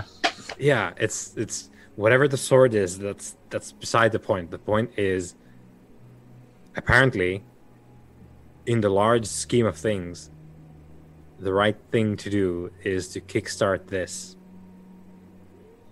dusty code, this dusty veneration, which is something I don't exactly have a lot of experience in. I don't know, Malcolm, Leopold, how are you much into the whole Leander, the Shining One stuff? I have never been a religious man, but I am now truly converted to the judge and his. Suddenly, Weimar says, "Who the bloody hell's this Leander fellow?" Leander's a very popular priest. Oh. It strikes me that you two are a couple of backwoodsmen that didn't spend enough time in school. A couple of dumbasses. I mean, how are you going to start up this religion exactly? You can't even spell, can you? You can't even. You've got the letters and the. I know one of the ways in which it starts. I've seen it done by others, and we have all the implements here that are necessary for that. But that's a dirty business, and I don't know that we want to get into that. I think we might. Do we want to do that? And I guess I'll look at Malcolm. You've got nowhere near enough books. You need books for this. No, what you need is a sword. Ah. Aye. And yeah, that turns pretty heated very quickly. And I didn't really. Well, I guess none of us signed up for any of this stuff when we came up here. I was going to be a trapper, like learn trapping from Cameron, but Cameron's dead. We have a holy mission from ancient gods. This isn't really what I had in mind when I set up on this trip. It strikes me that you got a holy mission, mate. Yeah. I think since that sword started speaking through your mouth. Well, long before then, well, not long before then, but before then, this land, we won't survive in this land if we don't deal with the evil that dwells beneath the ice. That's right. Well said, Right. sir. Hey, you pipe down, Swordy. Yeah, Master Sword. Leave us to our strategizing, if you don't mind. Oh, very well. With utmost respect for your metalness. Most respect for your metalness. We need to stop. What about this ice? If it strikes me, we just got to stop this ice from retreating. Find out what these. Yeah, but then the land that we've come here to make our fortune, right? The land is very little bit of the land is unfrozen. If we freeze the rest of the land, everyone who is here will die, and we will all have to go back to Rohaleen. And there's a reason that we're not in Rohaleen. So to me, what we need to do is bring everyone who is here together under a single banner and rid the world of the evil that lies beneath the ice. Mm-hmm. The Ravens of a lunatic. You want the ice to melt, and you want to fight the stuff that's under the ice. That's what I'm hearing. Yeah, that is the task that we have been given. I say, bring back the ancients with the knowledge to keep the ice where it is. Make do with the land that we've got. Keep these things frozen. And pile on a bit of extra ice for good measure. That's what I say. Well, who knows what will happen if we actually manage to maybe set up a couple of shrines and there's actually adherence. Like, who knows what happens at that point? Well, yeah. And we'll just have to see. Because You have been lied to your whole life, Leo. The true gods. We have met one of the 5 true gods. And it is time that we share that knowledge with more people. Praise Gale! Spread and that we spread the word of the judge and his companions, and bring more people to the understanding that there is a darkness under the ice that must be battled. Yeah, but these people, don't you care for the the wisdom of the ancients that saw fit to bring this ice? I mean, the ancestors. You got to respect your ancestors. I've been raised all my days. Everything, all my beliefs founded in respect for the ancestors and their wisdom. If you throw aside the wisdom of the ancients, then you're stepping into the unknown. The ancestors know what lurks in the ice. We don't know. They saw they had the wisdom to stop these creatures with the ice. We should try and rediscover those secrets. Yes, and I don't disagree, but let us not forget that they forsaken. They were driven out. Yeah. They were driven out by the. They were driven out. But long before that, they had forsaken the gods. And they, the people were forsaken. And they have left, and they have knowledge that we may find or that we may need. Certainly, they know more about the gods than we do. But I do not believe that, as it stands, that we can rely on them to save us. As you're having this conversation, obviously it's getting dark. You're making your camp up while you're talking, like you say, sort of montage scene. It's getting to the end of the day, so you'll each need to eat a ration. Do we have those still? Yeah, vlogs, yeah. Sorry, I did a foraging roll that I failed, but we still have plenty. Yeah. And obviously, it's as this conversation is going on, it's getting quite late into the evening. You're all obviously quite tired from your exertions. So, what I propose, it's going to be quite the thing to set anything going up here, as we already know from New Zealand. It's going to take time, resources. We have some of that now. treasures we just unearthed. It's going to carry some of this plan, but I propose we go ahead, see what the master can. Maybe the master can help us with the Isle, the immediate threat, and then afterwards, we honestly, it's not a conflict between do we set up a shrine or do we dig up the secrets of those who lived here once and brought the ice. Let's do both. There's no reason not to. And I don't know about you, but I'm just a bowman. Like I used to hunt for the regiment in the plains and set up fires. I am not exactly one to fight a blinded, ghostly order of immortal knights from antiquity. That's exactly my point. You're a dumbass bowman. Quite right. We were chosen by the judge for that very purpose. You found a ring. You found a ring and asked a question. Chosen. Humbug. Chosen. He chose to speak to us. He chose to gift us with his knowledge. I agree with Weimar. Speak to the old man. He has wisdom. Right. Wisdom of the ancients. We'll do that the first thing we get back. Right. I don't trust That's this the one thing we can establish. Business. Yeah. Good. Okay. I'm going to try and probably have some sword dreams. No!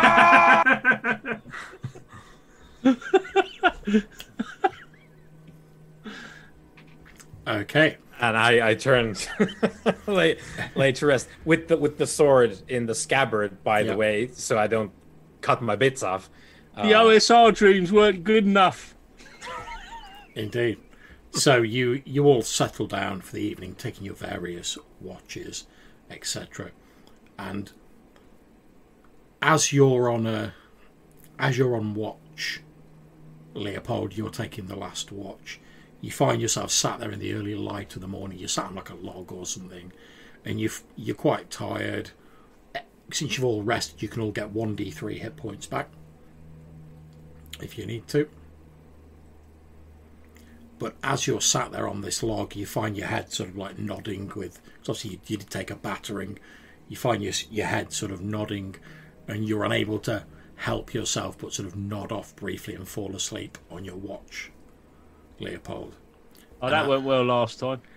And as you all sleep, you all experience the same dream. In this dream, you are all stood on a small, lush-looking island, heavy with greenery and growth. A mighty stone fortress rises from the middle of the island, and you can hear the sound of clashing weapons and shouting nearby. As you look around, you can see all of your fellows there. You're stood together on the outskirts of this island. At this point, can Weimar and anyone who's been to the Witch Isle make me an intelligence roll?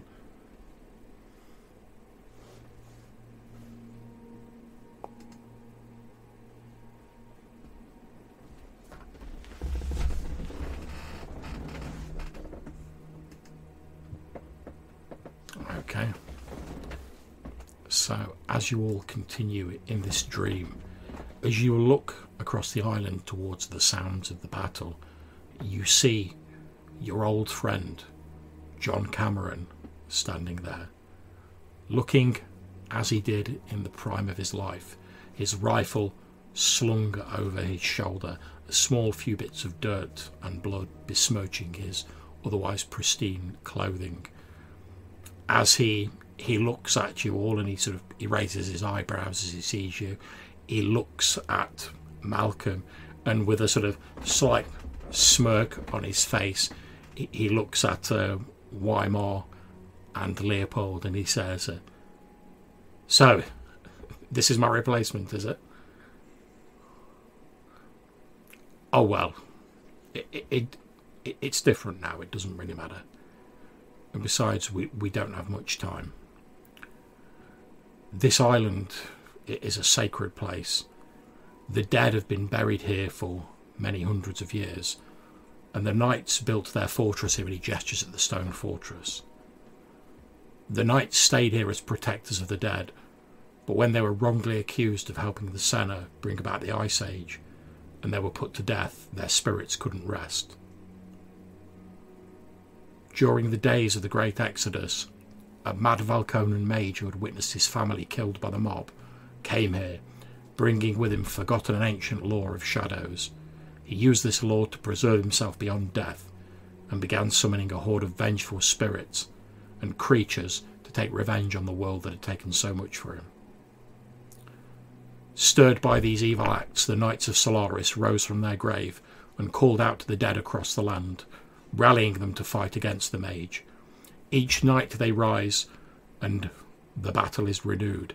The knights and their legions, and he gestures at himself, hold the mage and his minions on the island. But with the exodus and so few people perishing here, the legions of the knights have grown sparse. Each night the battle goes more heavily against us, and should we fall, then the mage will be free to leave the island and take his revenge. He looks around him as though he's like surveying the island, and in a sad voice he says, "Gods, it must have been beautiful back then." And as he says this, the skin begins to fall off his body until there's little more than a skeleton stood in front of you, and the island itself seems to decay at rapid speed, the fortress falling into ruin, the plant life dying, and a mist rising from the ground, until in your dream you once more stand on Witch Isle, and through the dim fog you can hear the sounds of battle, and you see dead man pitched against dead man, fighting with each other across the breadth of the island, and through the middle of them stride these figures that some of you have glimpsed, these undead warrior knights.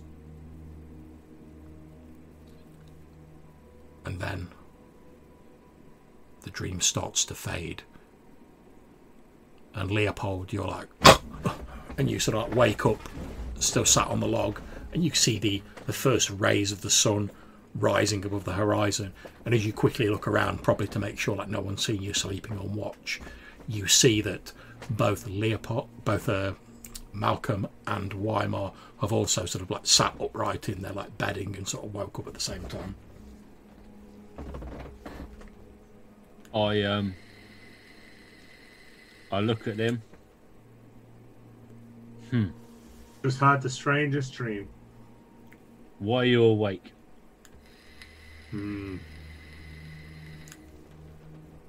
Why are you awake, Weimar? You just sprung awake, the pair of you. Give me quite the start.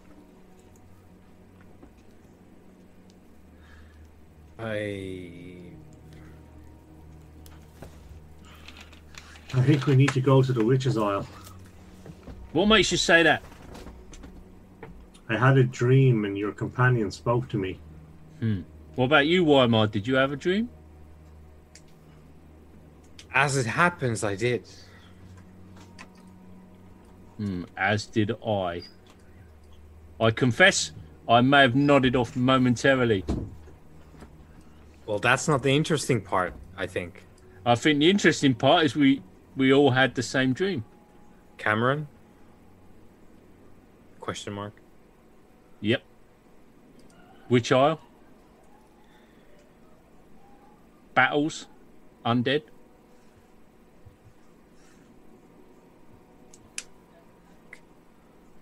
Well, we were heading that way anyway.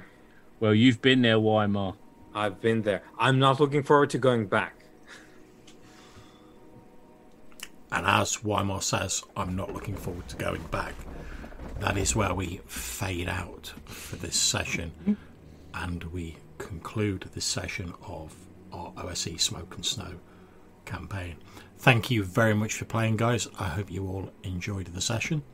Yeah, man. Nice. Yeah, that was fun. Obviously, I'm happy to chat for a bit and we'll sort out XP momentarily. But for now, I'm going to stop the stream. So thanks to anyone who's watched this. Like I say, we're still sort of finding a way around the sort of Foundry VTT, but I thought it worked pretty well, to be honest. Yeah, it's cool. I'm impressed. Yeah, it's good. Excellent. So thank you again to my wonderful players and to anyone who's watching this in the future. Hopefully we'll catch you soon. Take care. So long.